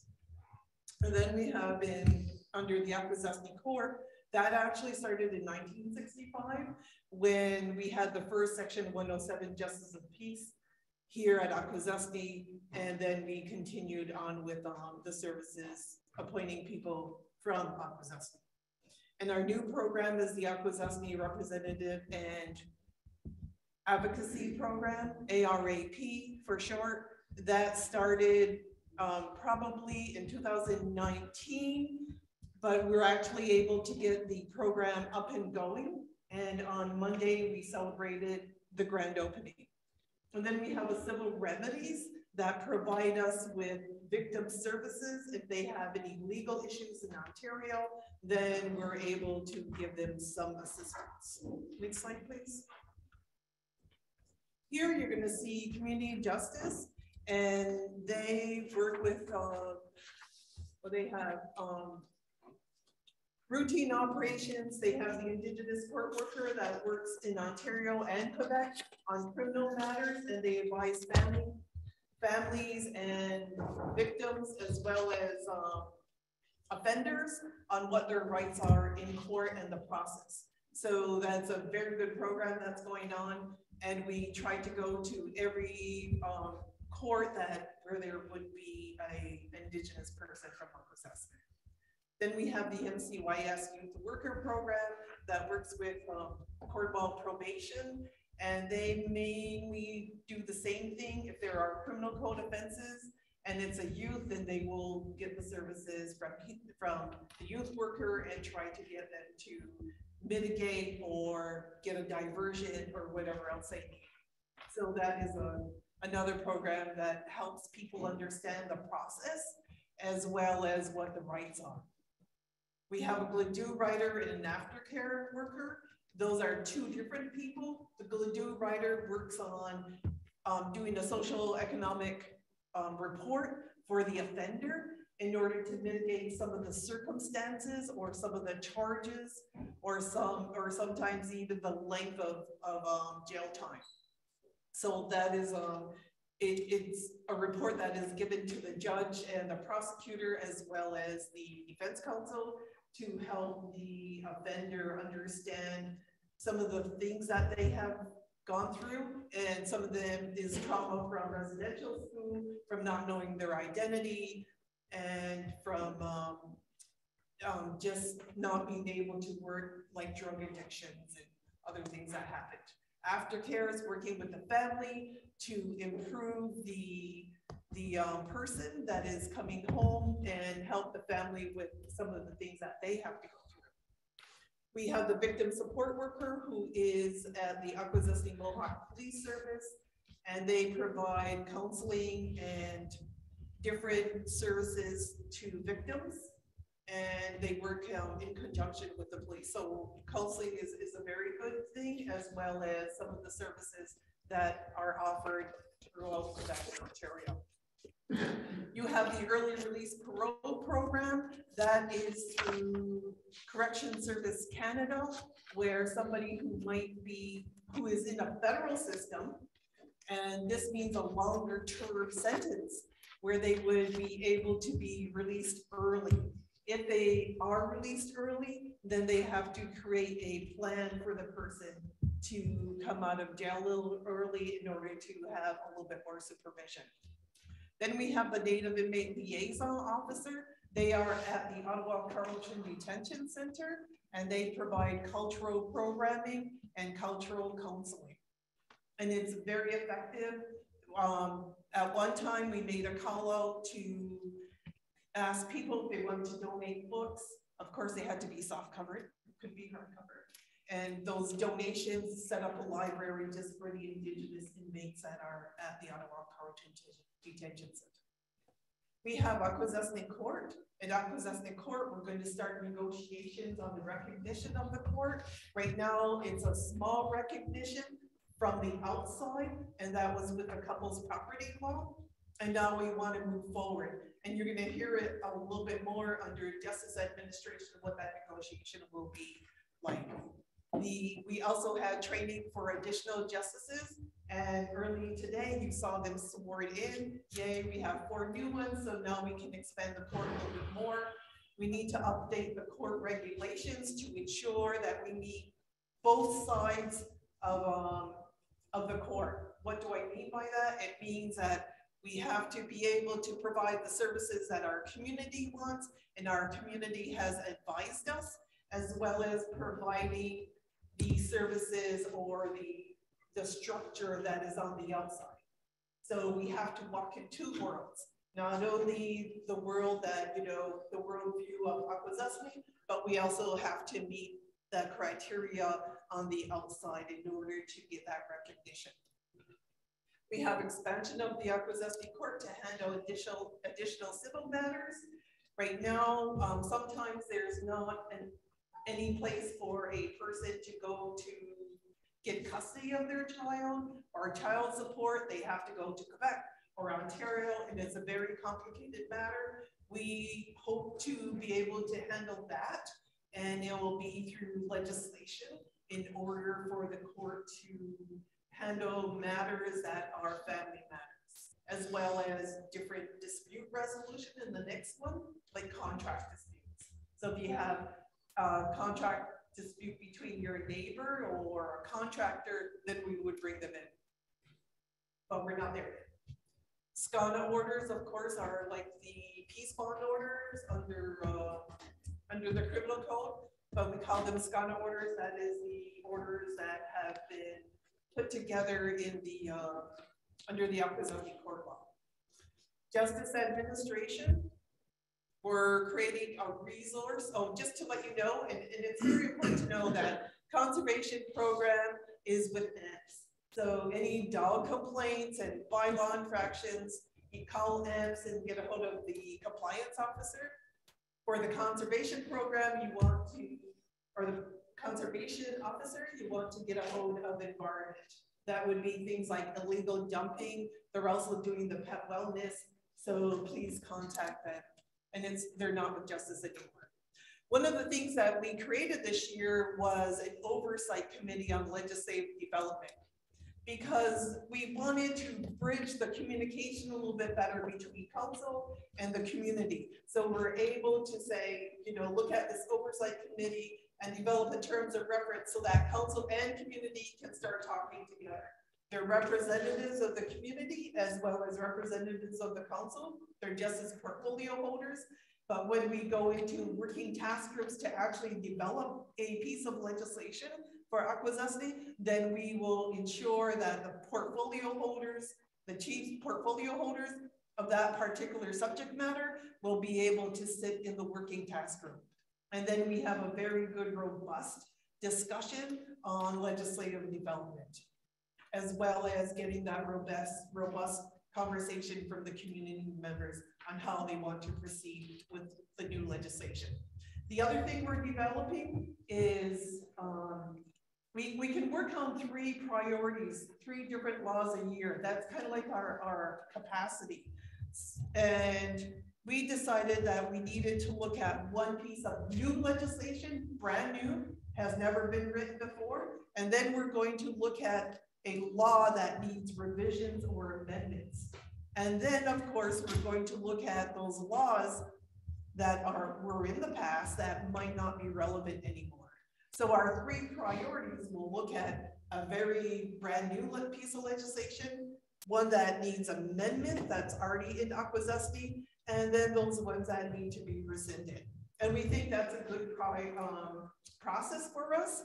And right now, what we're doing is sending a survey out to the community. If you haven't received one, please get a hold of Connie Lazor, who is our justice coordinator, and she will provide you with that survey. You bring it into us or send it into the website, however you want to do it, and we will set the priorities for the year. It will go to council, and we will have a discussion on what the community wants.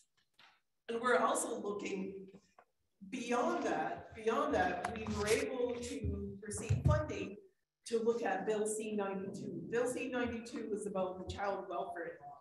We want to look at it to say, hey, you know, instead of child welfare, let's have child rights and responsibilities.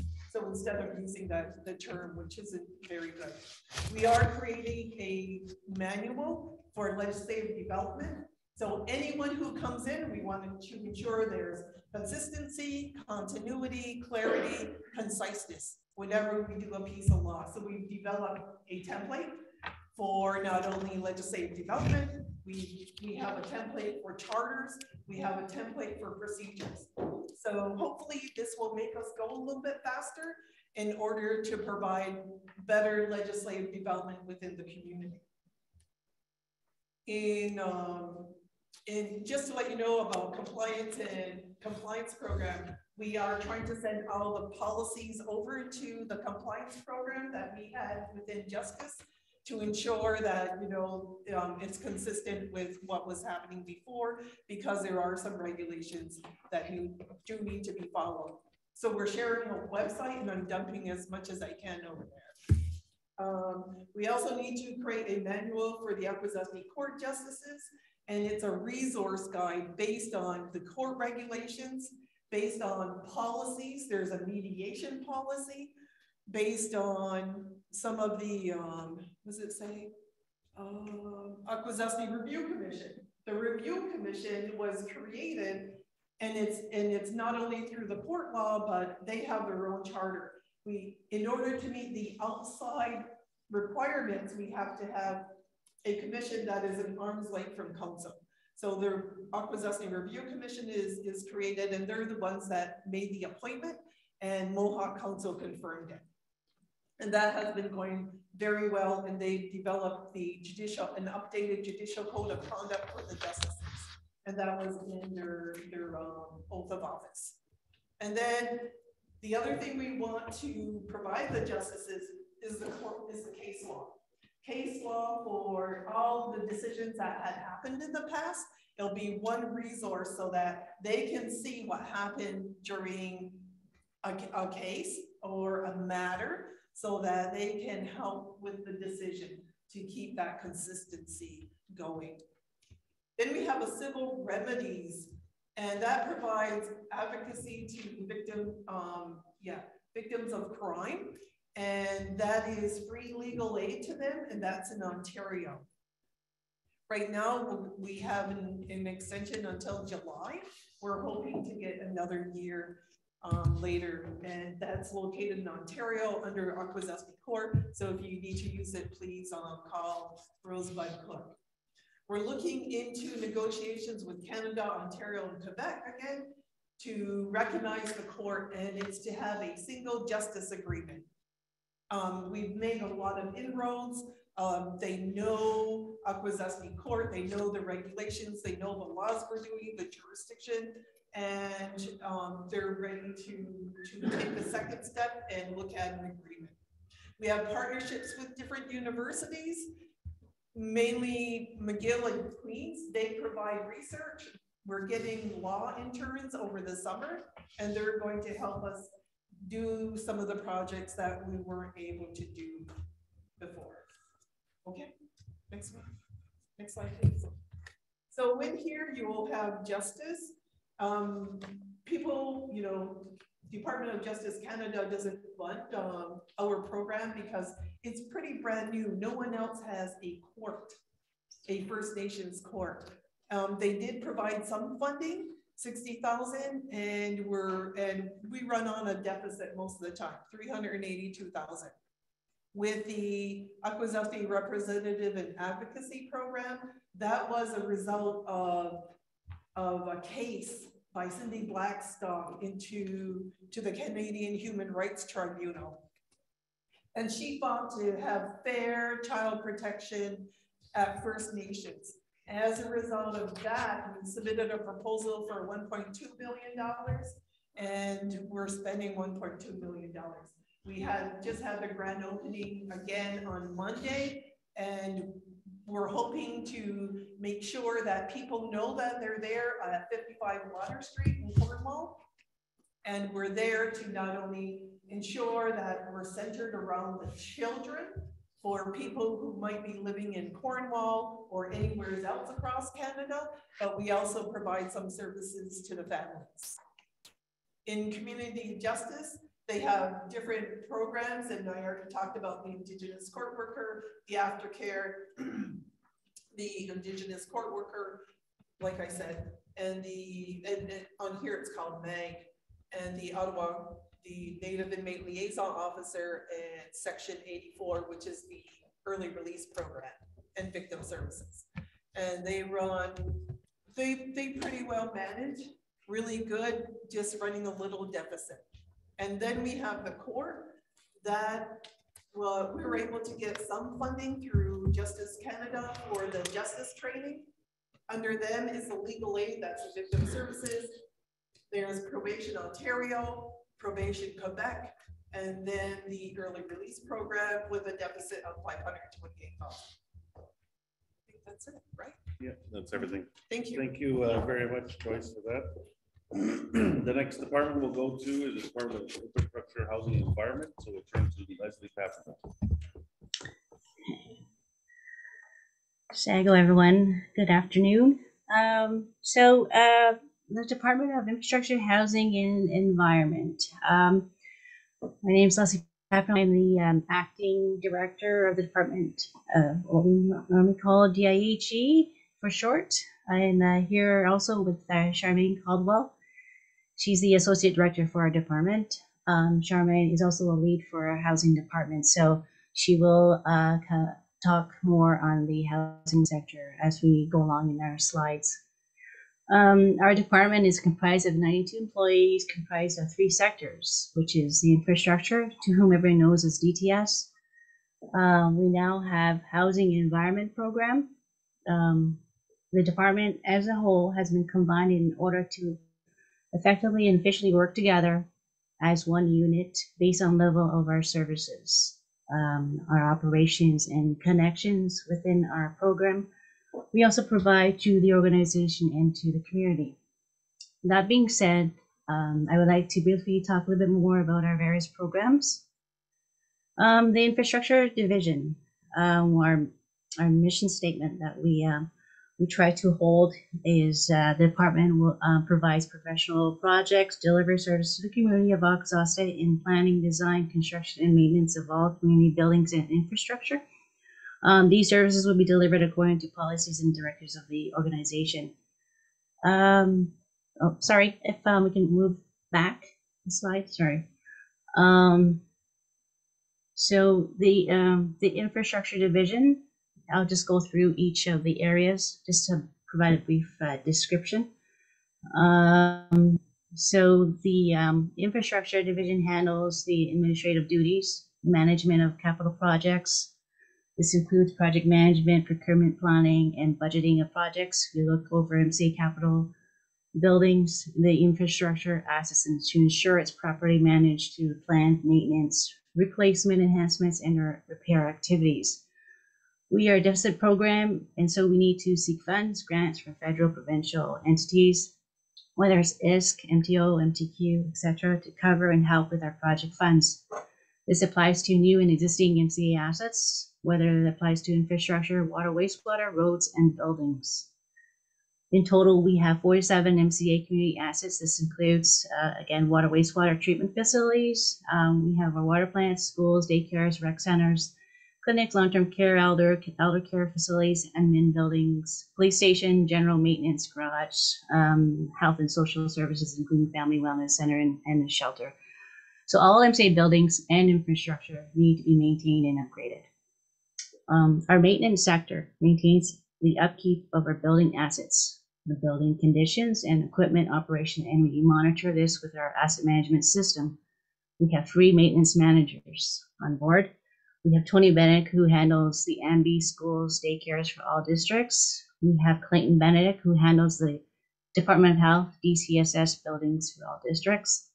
We have, actually right now, we have a vacant position who would, this person would handle our administration buildings for all the districts. So this position will be posted really soon. We have our roads program with Stanley Jacobs, who is the new roads manager. He is our newest member to our team, and he handles all roads, bridge assets within all districts, among other areas dealing with roads. We have our water wastewater program, who service all districts. This is run by our manager, John Adams. The capital projects, in which I handle these projects, these are development, planning, procurement processes, budgeting needs for new facilities and infrastructure. These are large-scale projects that involve planning and resources. The housing division is led by our Associate Director, Charmaine Caldwell, who will be reporting on housing budget in the next few slides. She and her team handle all housing needs requests dealing with this program. And finally, last but not least, our environment program, led by Environment Program Manager Abraham Francis. He handles all environmental needs. His team deals with culturally based environmental assessments for businesses, housing and infrastructure conservation, species at risk, contaminants, invasive species control, agricultural advisement, minnow and fish habitat assessment and conservation. So as you can see, we're a busy department with many various projects on the go, which leads me to the next slide discussion on budget highlights, reporting on what we have projected to work on for the year. So thank you. So for the service area delivery, the Director of Infrastructure, Housing, Environment, DIHE, the budget highlights identified and what we have allocated for this year. Our focus will be on to provide safe drinking water to all residents within MCA 3 districts is a priority, effectively manage MCA's capital planning process and provide project management services for all capital projects, improve community services for all infrastructure sectors by meeting standards and applying daily, I can't say the word, okay, create, next item, create avenues of communication to intake community requests for services. Next, to continue lobbying strategies for capital investment towards our 20-year capital plan. Under our building maintenance sector, focus will be yearly operating costs are rising. There's a note to say that they're rising due to inflation and increased space needs for community service provisions. So we have there's an issue, it's an ongoing issue, and our garbage costs are high and need to seek additional funding. So, and we also have an environmental waste management program coordinator planned for this year DIH will work to assess and implement the operational review of DTS DIHE service and service agreements. We have annual repairs, equipment replacements, and retrofits that are ongoing to meet the space needs requirements. Under our roads sector, focus regarding that is we received additional dollars from Quebec for operations, and we need to continue a renewal and lobbying by council for our roads. This is one of our priorities. We like to get these underway. We have MTO provides road maintenance subsidy for Ontario roads and grant funds to design, for example, we received for the Hamilton Island Bridge, so that's going to move forward. We have island revenue funds supplement road maintenance annual costs. ISC provides funding shortfall for annual road service such as ditch drainage and street light repairs in all 3 districts. So we're working with them. Water and wastewater, we have we need to seek funds this year for St. Regis water plant repairs, rooftop heater, the turbine pumps, valves, turbidity meters. These are aged equipment that we need to get replaced. Additional costs also for water line extension requests for community members.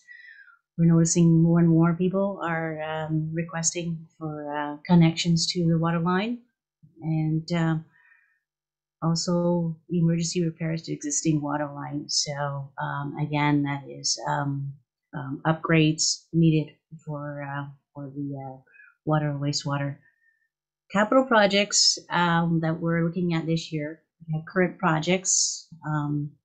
We have the Geogonosida roof replacement, magnetic door locks, fire alarm, nurse call station, and we're working with Health Canada as well as ISC on this. So that's going to be moving within, I would say, a month or so, trying to get that on the go, and that would be tendered out.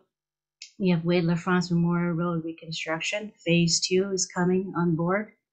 That's coming from ISC, so we're just waiting for a letter of approval. We'll be getting that out in near I would say a month or so, 2 months, trying to get that underway. Park Street, Hilltop Drive, Sewer Road reconstruction. This phase 2 is coming as soon as we get the schedule with the contractor. We'll get them to mobilize. I'm thinking mid-May, early May, hopefully soon. The fire department, station number 3 in Snai, new building. We have an application working with ISC as well as consultants. So we'll get that underway. That's a lengthy process with the funding source. AMPS police station, the retrofit, we have design dollars allocated for that.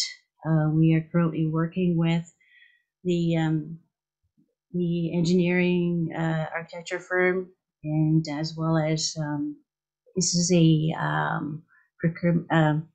partnership with the property owner for this building allocated for Coney Island. So that's underway.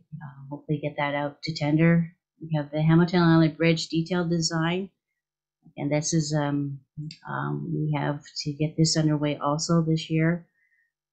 We're just awarded from MOT $76,000 to proceed with that. So that's good news. The LED street light installation, Macumber Road, south and north, from MACST, and the amount of $134. That is the community trust.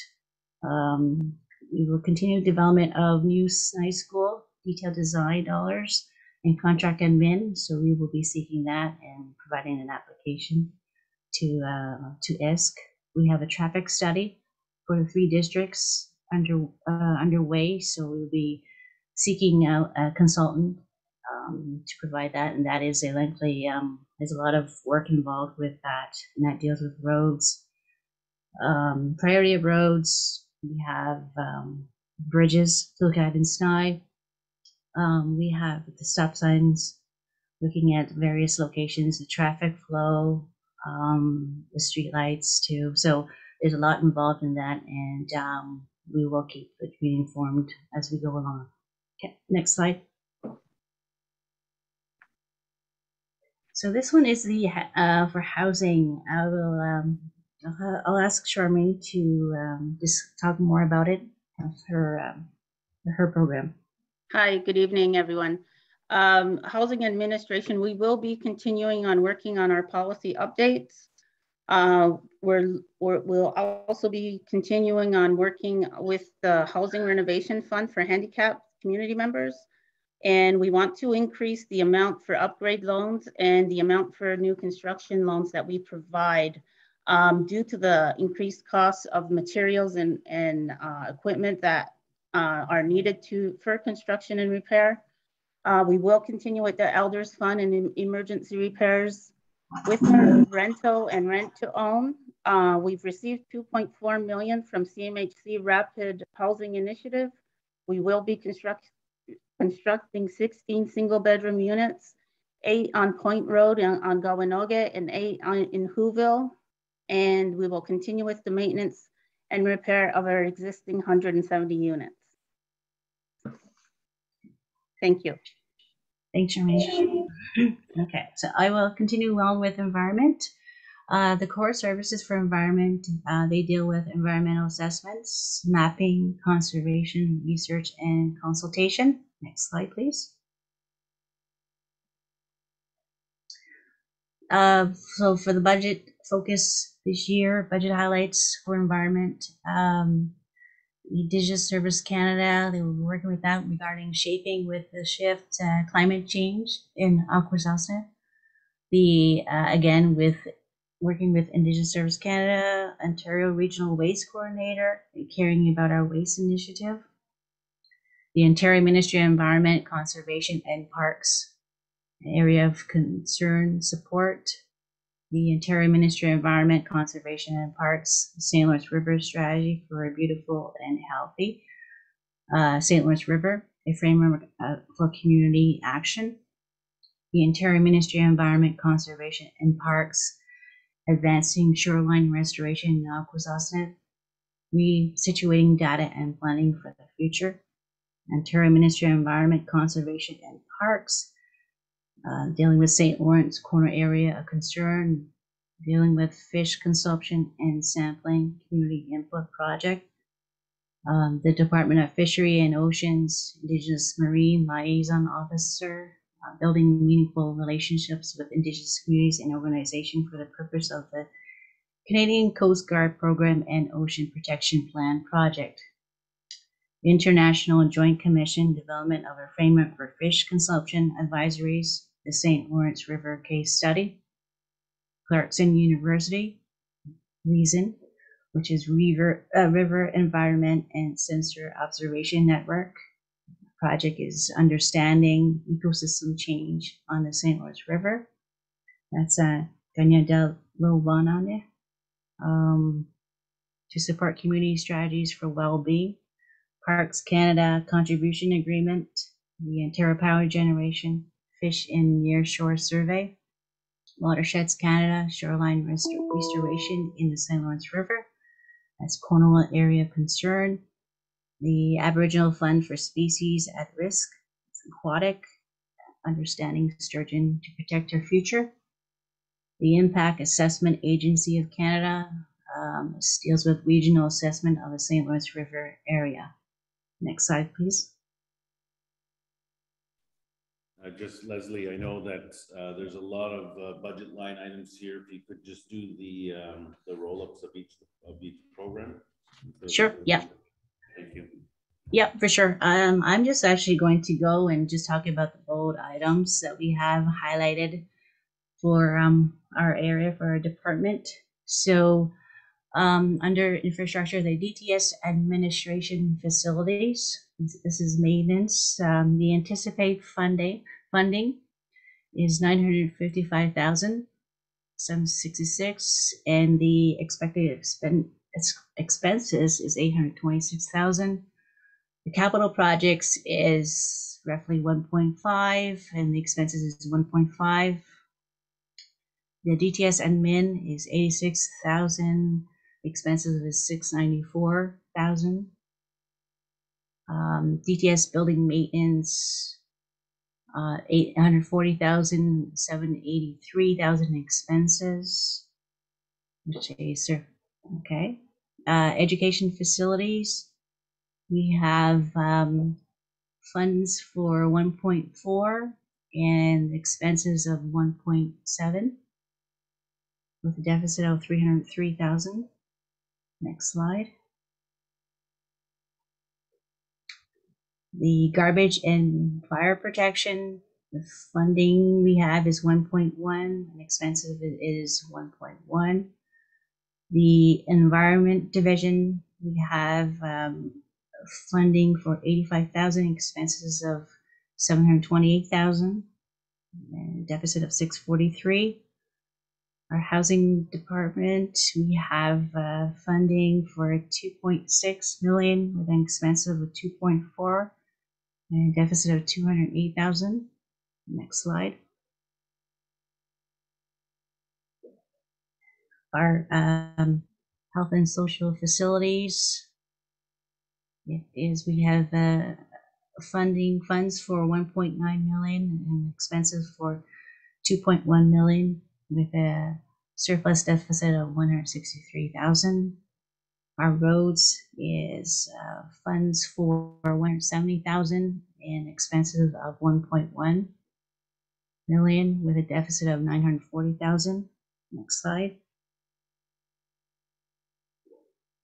Finally, our water, wastewater, we have funds allocated for 1.9 million, expenses of 1.8, with a surplus of 155,000. So in total for DIHE, funding is 12.8 million. The expenses is 14.9 million with a surplus deficit of 2.1 million. Thank you very much, Leslie, for the overview of that. And to, thank you, everyone. As well. We'll go on to the next program, which is the Economic Development Department. We'll turn to Kylie Tarbell for that. Thank you, Grand Chief. I'd like to introduce myself. I'm Kylie Tarbell. I am the Director of Economic Development, and I will be providing you with an update regarding our upcoming activities for this fiscal year. Next slide, please.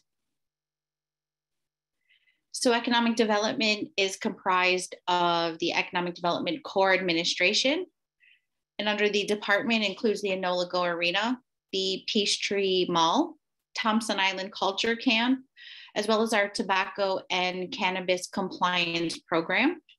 So within the department, we currently have 15 employees, and working with DCSS, we are potentially expanding our programming to add additional employees. And we also mentor on average 10 summer students every year. Next slide, please. So our service area, so Economic Development Core Administration. So we're currently, throughout COVID, we did change the structure of our department. We were previously the Department of Deho but due to COVID and certain programs being reallocated under other departments, one core area that we're looking at is the actual structure of the department, which does also include the development of an ACDEV corporation. Our main priorities is focusing on Akwesasne and capacity development.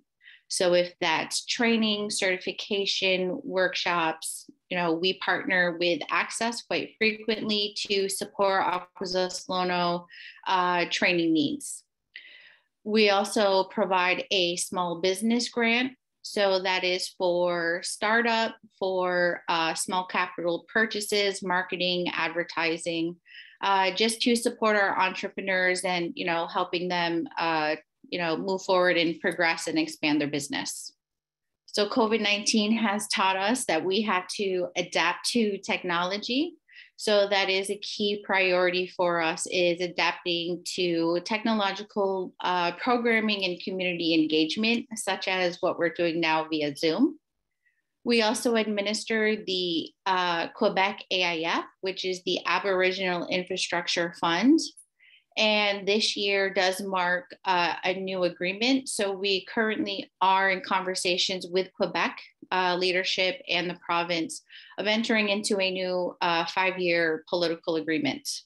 So the AIF is our large matching 50-50 grant for our entrepreneurs to support capital improvements and capital purchases. We also oversee the administration of the Peachtree Mall, working with tenants and contracting. The Enniskó Arena is currently open for the lacrosse season. Our main priority is focusing on the maintenance and facility upgrades. The arena is an aging facility, so it is a priority for us to modernize as well as do grounds improvements.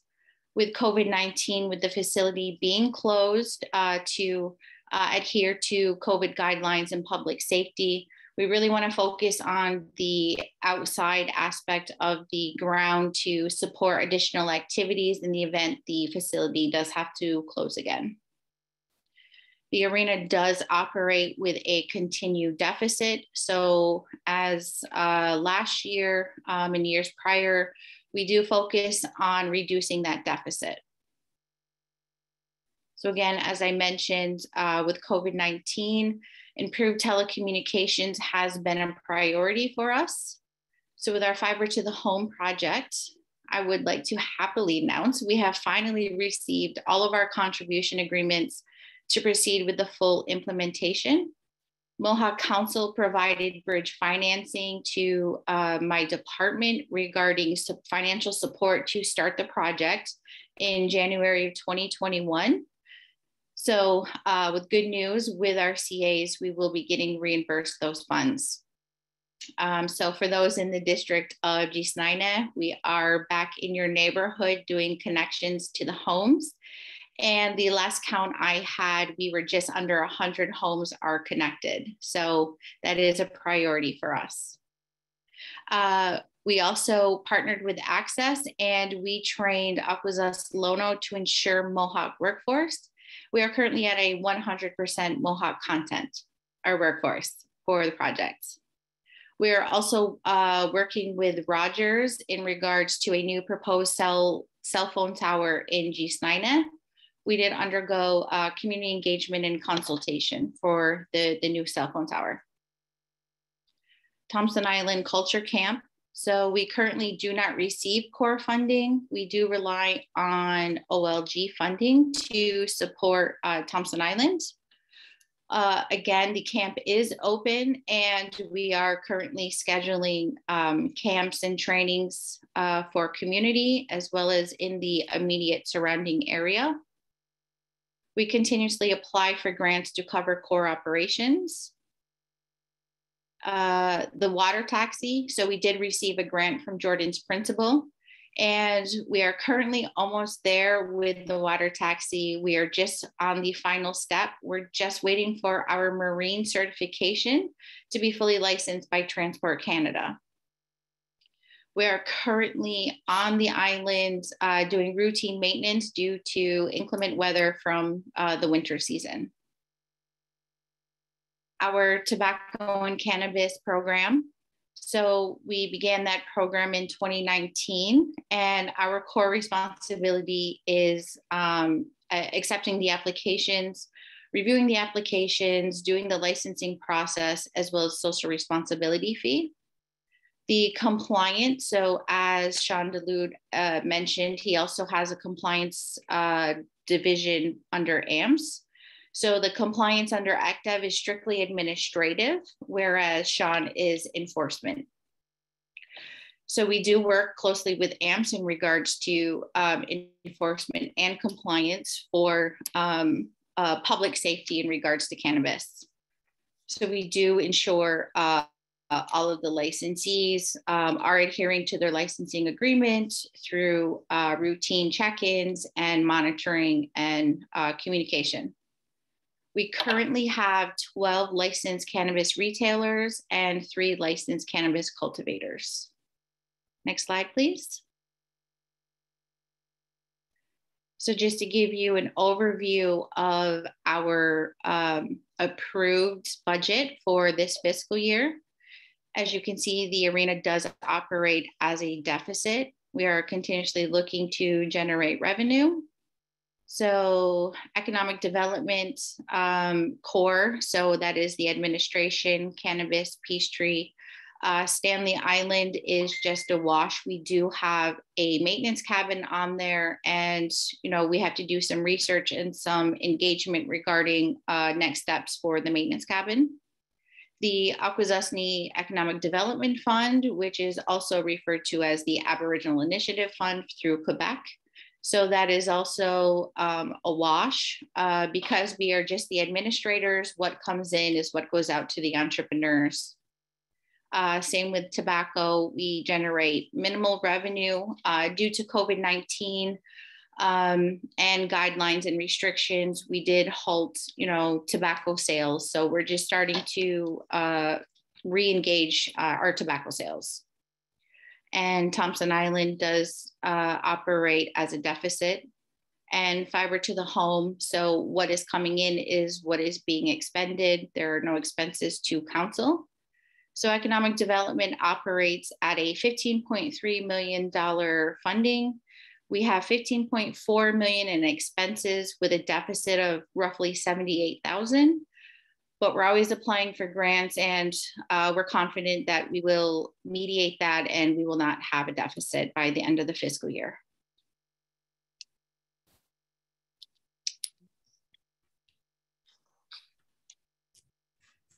Thank you. Yeah, thank you very much, Kylie Carbout, for that overview and presentation for your department. There is a slide here, if we could just go to the next one really quickly, that has some contact information on it. But as we said, we would take questions, or as I was told, we'll take questions at the end of the presentation here. So are there any questions? I know some have gone in the chat this evening, but we have a number of the directors have answered them. But what we will do is extract the ones that have been put in the chat here, and we'll put them as part of the action items for next general meeting. For those ones that weren't answered by some of the directors. So are there any questions from anybody on the in the room here this evening for what has been presented? Yes, we'll go over here.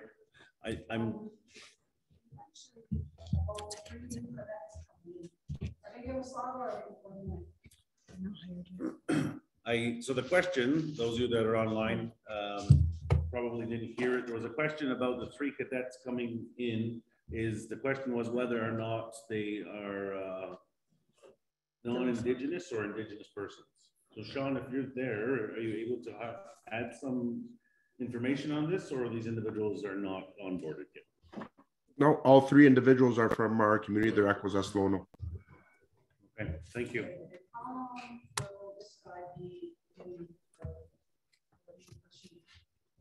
When will they step in? So part of the planning of the police services is that there will be succession planning that the executive director will be moving through over the next couple of years. So there's no definite at this point. Is that it? For your questions on the budget? No, I'd just like to say one more too. Well, everything that's going on here, but it's still a meeting in on where all the money is going. Doing an awesome job. Thank you. Thank you. Appreciate that. So those are there online probably didn't hear it, and they won't be exactly as she said, but she did express appreciation to the work that we're doing here in presenting to the community, letting them know where the money is being spent on behalf of the community and the Mohawk Council. So thank you for that. I will say she's relayed her AKA name. I will say that when talking about reporting, one of the other presentations that we need to do, which we will do, is the audit presentation as well. So the budget is how we're going to be spending money going forward. The audit is how we have to spend money going backwards, like after it's been done. So that will be done. That presentation will be done in the next coming months. We'll back to you. Yes. Can I ask one more question, but it ain't pertaining to. We'll just give it a few more minutes. Is there any questions over here about the budget that's been presented? No. Okay. All right. So we'll ask you to take the share screen is down. So thank you very much. Thank you to all of the directors who are online this evening. I know that it's been very long, but we appreciate all of the presentation this evening and all the work that you're doing on behalf of the Mohawk Council. So thanks for joining us, to the directors and the program managers who are, sorry, the associate directors who are on. Much appreciated on behalf of myself and council. Okay, so we will go to questions from the floor. We have probably about 15-20 minutes on that. So we'll turn it over to you. So testing 1, 2, 3. Can you hear me? Remember once upon a time, there was a gentleman that came here, right? And I sat this way, the gentleman sat here, and we was discussing with you about opening up a detox center on the island. And I'd like to know, why are you refusing him? We have the building all set up and everything. And that's to help out our Akwesasne. You know, we appreciate what you're doing on the outside, but what about concentrating on the inside of Akwesasne? This man has a building available and it's there to help people out. Why are you not helping him? It's been about 3 years since he sat here and he spoke to you. Yeah.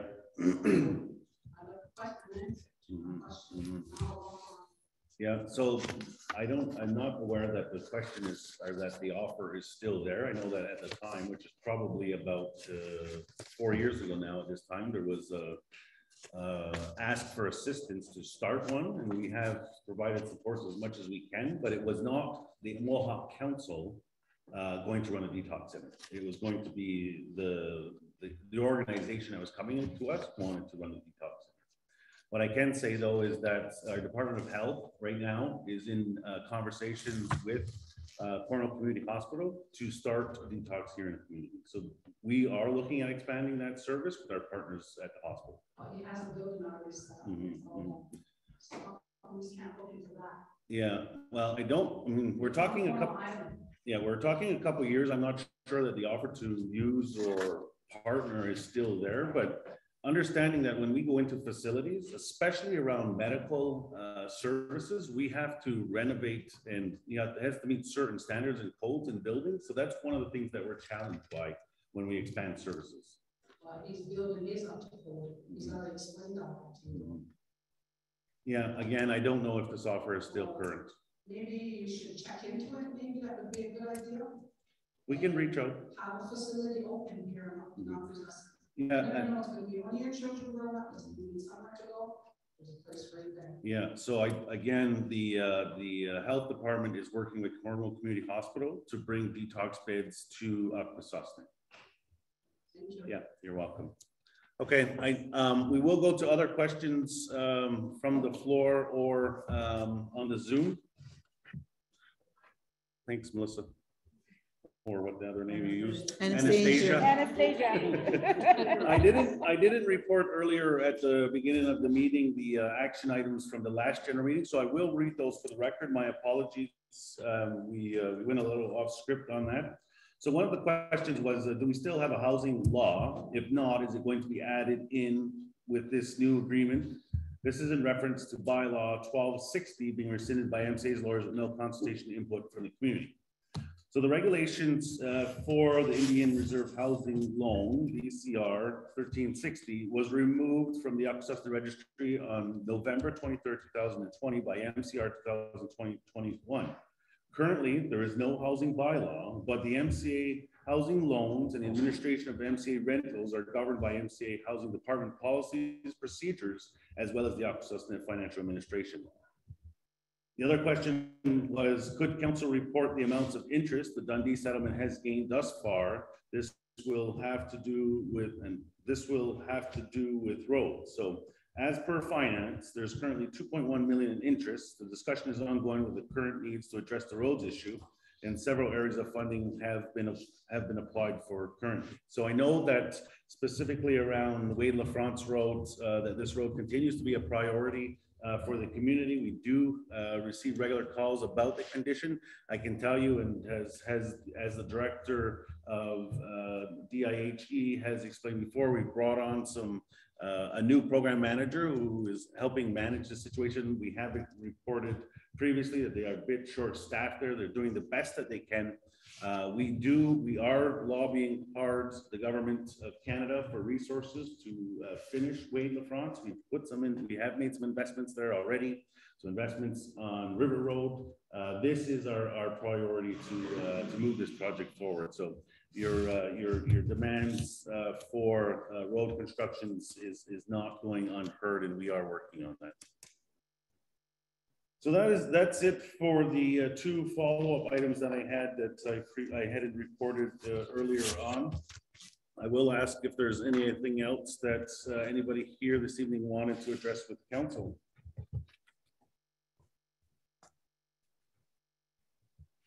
Okay.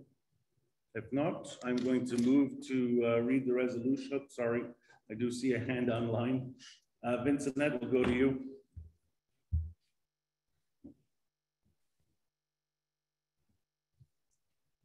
Grand Chief? Yeah, I can hear you. Go ahead. Okay. There were some things that I had written in the chat that weren't really answered or not answered to my satisfaction. And I thought we were going to have time to discuss it afterwards. That's why I started writing it while the presentations were going on. One of them is that, like in the SNI district, we've been asking for questions about the SNI substation, police substation, and how it's been described as an operating substation. And we've had several community members saying that it is really, it's not really a substation. What is going on with that? Okay, thank you. Sean, I don't know if you're still on, if you can address that. Yes, I'm here. That's not a station that's manned 24/7. It's a station where the officers will stop while they're in patrols in SNI to either write reports, or if somebody does not want to come to the station and not want to be met at their home to file a complaint, they could be met there.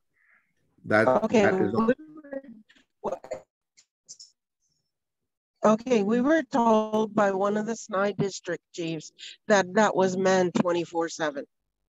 No.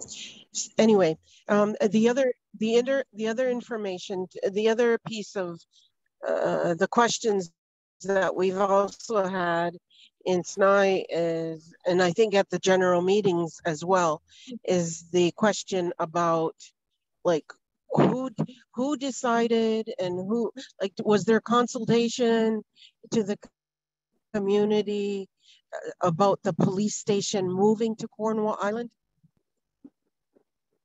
I'll divert this question to Grand Chief. Do you want to take it?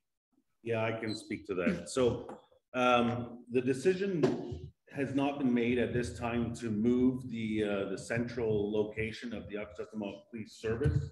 We are currently in conversations and design with a private owner who we are moving towards costing out what it would cost to be able to rent long-term facility that could be used for a police service. Now, our experience around some of the recent incidents a couple of years ago has identified some of the gaps with respect to the current facility that's being used here in Ganadago, as well as we continue to expand the community footprint.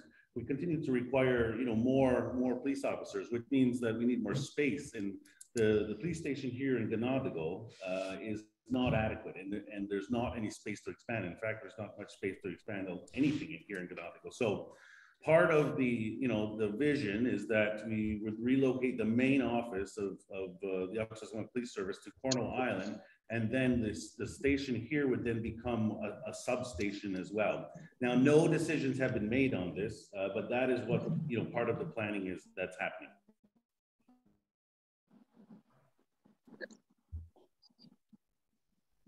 Are you still there, Vincent? I'm having trouble hearing you. Yeah, I think you may have a bad connection because you're coming in skipped Yeah, as well. I'm in and out, so you keep going. Hello? No, Hello? yeah, no. The other thing that's important to know, right, is that regardless of where the administration is happening of the police services, the expectations is that the police will be on the road, right? So they're not sitting in offices.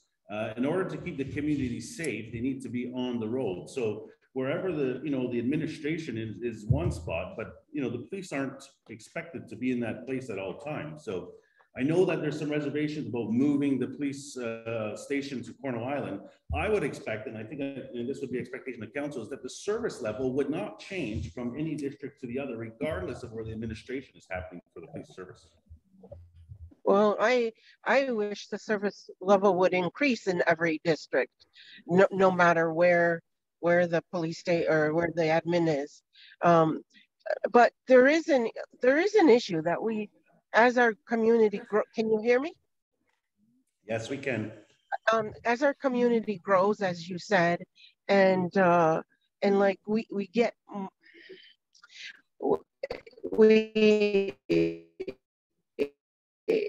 we just, Abram, we need a police station in each of the 3 districts where there will be police patrolling in each of the 3 districts, all 24/7.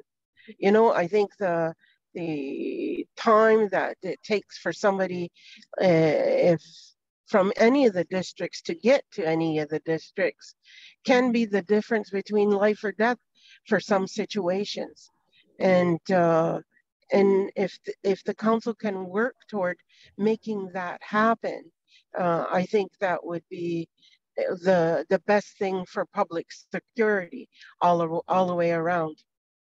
Yeah, no, absolutely. We acknowledge that. And we have been through, the last couple of years expanding the police service. Through the presentation, you may have seen that the water service is now moving towards 24/7, which means an expansion of service.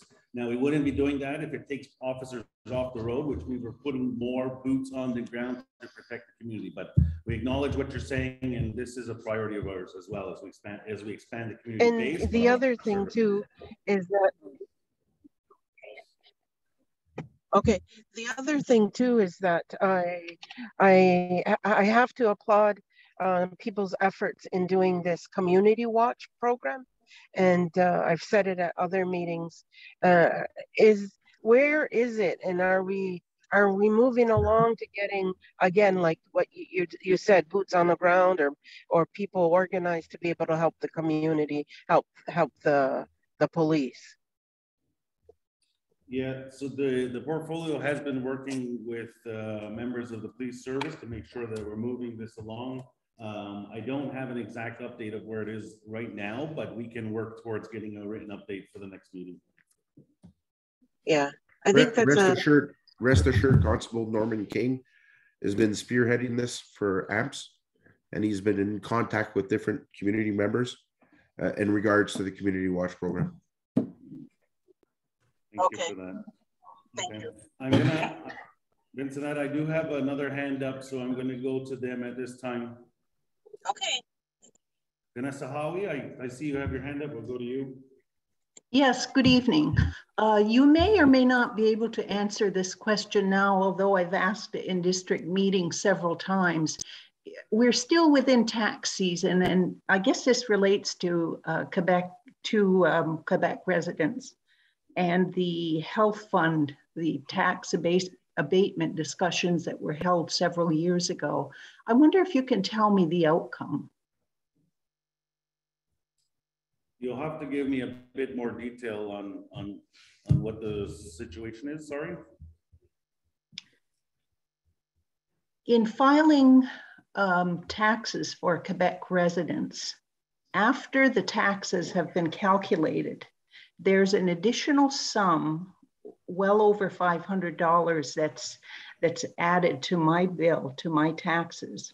And I recall it may be 5 to 7 years ago, there was some discussion between MCA and I don't know whether it was Revenue Quebec or the Régie,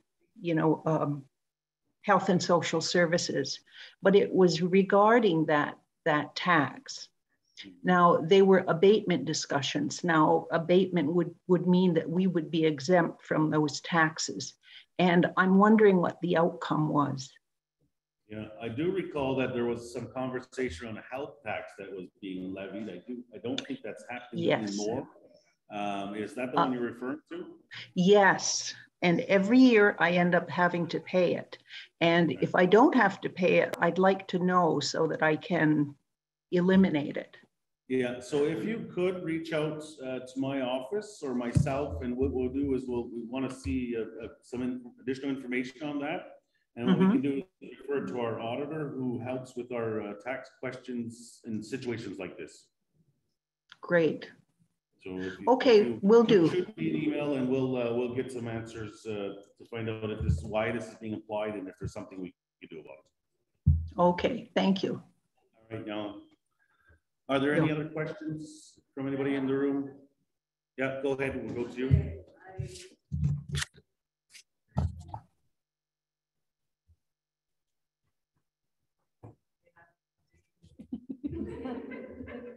You can go ahead. I'll just I'll recap your question after you ask it for those who can't hear. And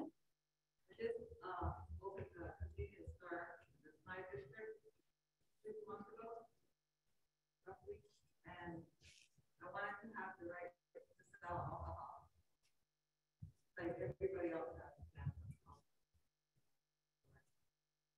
And I'm looking at your laws to be amended, and it says here, like, we're gonna vote and we're only gonna pick one, right? There's a list of like 8. So how is it that we're able to have all these lease dispensaries on community portion, but it isn't a lot of amended yet?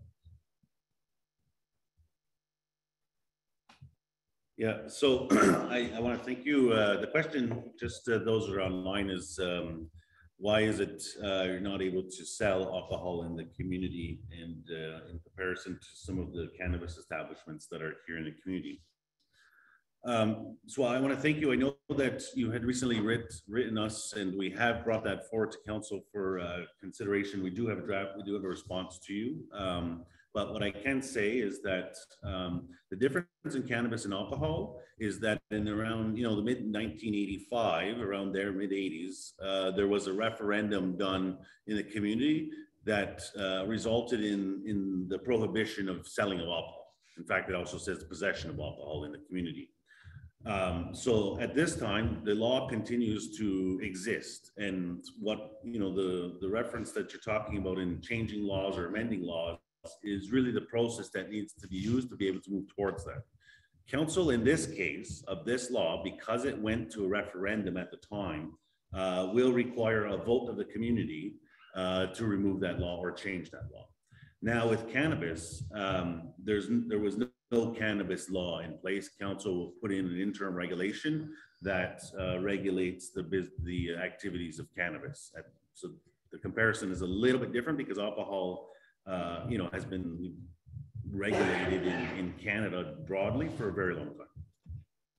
I know that this is not, ideal answer. We have, in my experience in being here, received this question, at various points in time, generally from business people that want to be able to, add this service to their community business, or people that want to do functions in the community and be able to, sell alcohol for a wedding or a reception or what have you. And unfortunately, because of the law continues to exist, we're not able to. So what it will require is the Akwesasne Legislative Overview Commission to say we want to examine and change the law on sale of alcohol, and then they'll move towards getting that done.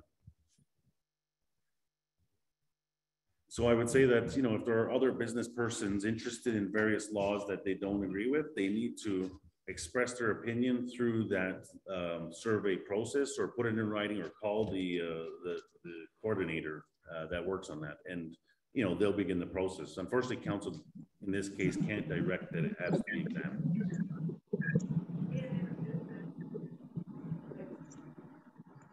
I'm at a disadvantage because there's always reasons that I'm paying a person, so you know, small handful of convenience store owners, nice thing. Have to compete with that, there's only gonna be one law that's gonna be amended. Yeah, yeah.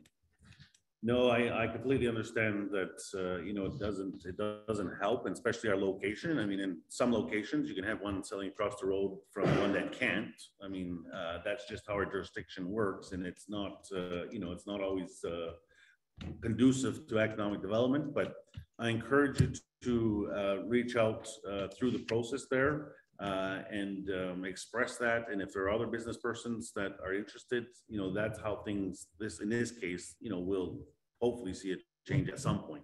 Now, acknowledging that the sale of alcohol in our community at the time was very controversial as well. You know, there was a lot of hurt, there was a lot of abuse, you know, as a result of it. So this is not, you know, something that's going to be taken lightly by the community, by council, but you know, it's also not something that's impossible as well. That's why there's, you know, the need for regulations, the need for oversight in areas like this. Okay, we will be sending a letter back to you as well, but we're able to talk offline if you'd like as well. Is there anything else on the floor? Yes, go ahead.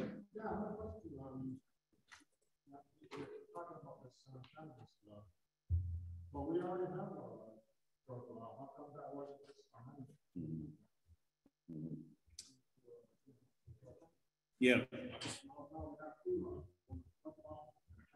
Yeah, so the law, the question that's being asked on the floor is about the drug law that exists, and why do we have a cannabis law, and how those kind of interrelate. So the drug ban, it's a drug banishment law though. So it talks about if persons have, you know, have been in possession of controlled substance and are charged, and there's a process under it. When Canada legalized cannabis, they took cannabis out of that prohibition. That law relies on what is prohibited, right? And that's a certain drugs. When Canada legalized it, it then came out of what is referenced in the banishment law.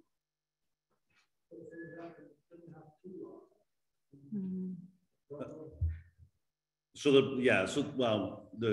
drug banishment law speaks to, again, if people are caught with it, the cannabis law, cannabis regulations is about.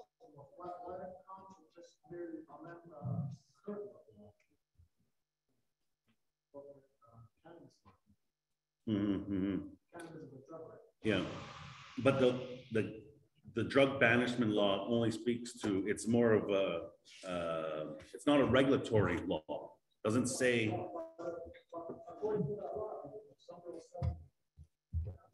Yeah. Yeah. Well, it's the way it's been designed at this time is that there's a cannabis regulation. We're moving towards a full cannabis law, and the drug banishment law continues to remain standalone. Okay. Vincent, I see you have a question, and then we're going to move to close the meeting. So go ahead, okay. How did this, like, we're not quite at a law for cannabis.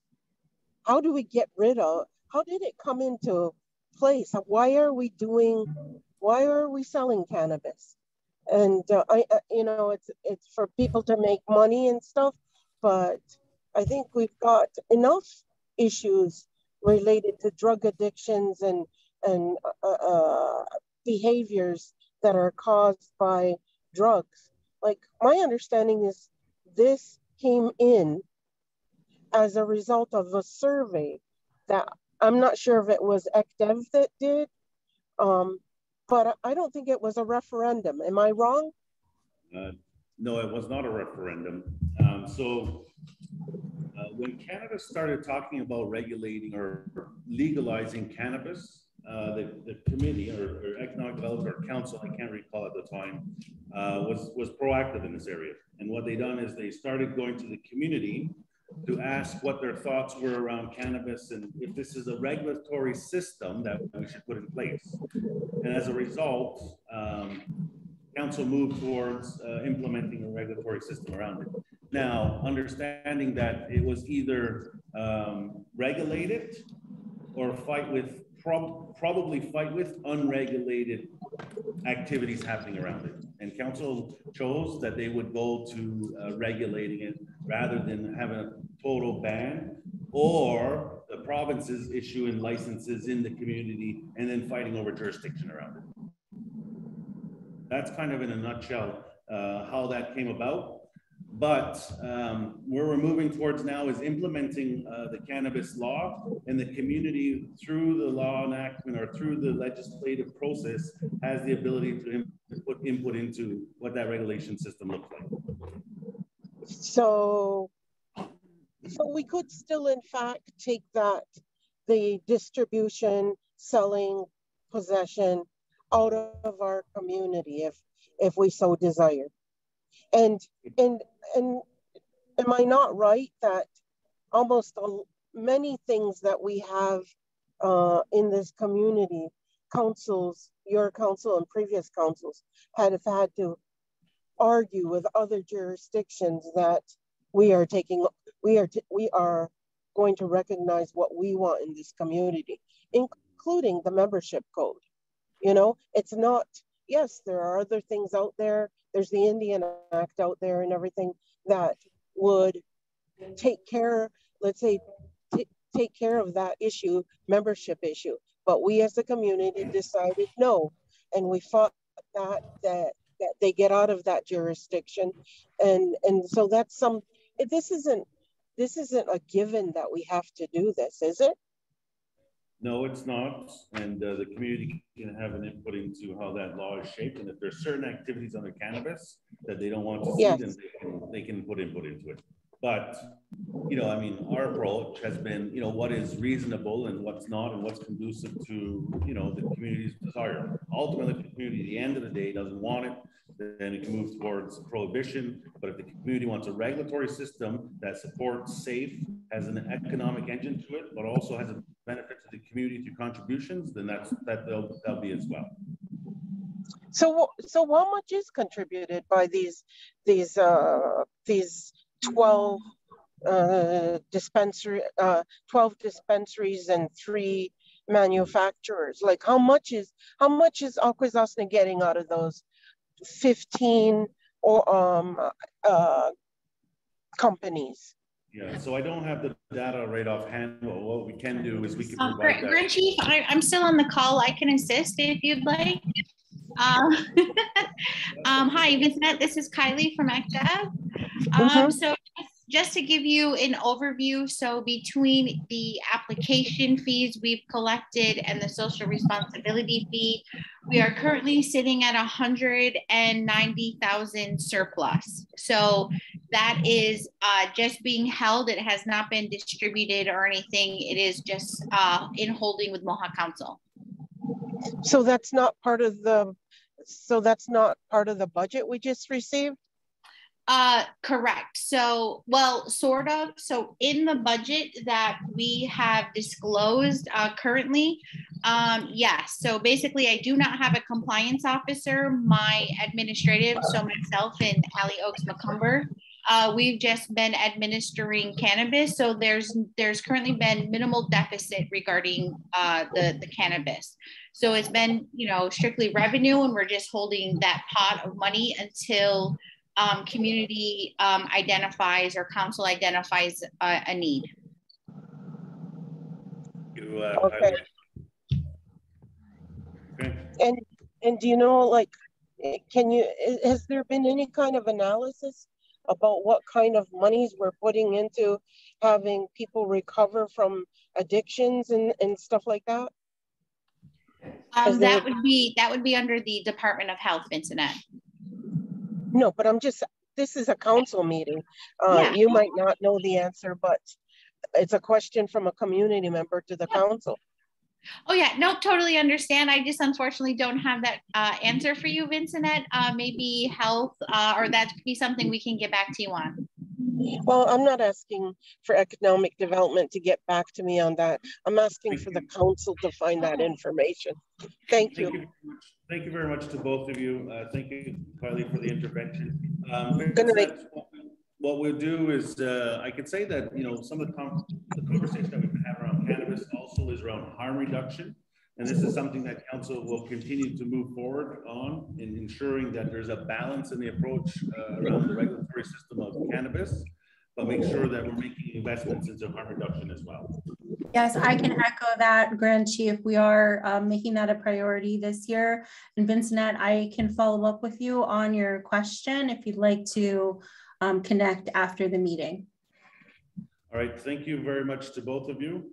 At this time, I'm going to move towards bringing the meeting to close. So I do want to thank everybody for joining us this evening. I want to thank all of the senior executive team here at the Mohawk Council, all our support staff for everything this evening. On the MCA operating budget, there was a question of whether or not to receive copies. We will make sure that all the people that have emailed in get a copy of this budget presentation. We'll make sure that it's available on our website as well. And then again, this meeting is being recorded and will be available on YouTube, our social media pages as well for viewing for later on. So I'm going to read a resolution into the minutes for the record to accept and approve the attached general meeting minutes dated March 24th, 2022. Could I have a mover, please? Moved by Vanessa, second by Joanne. Discussion on the resolution. Question has been called on the resolution. All in favor? Any against? None against. It's carried.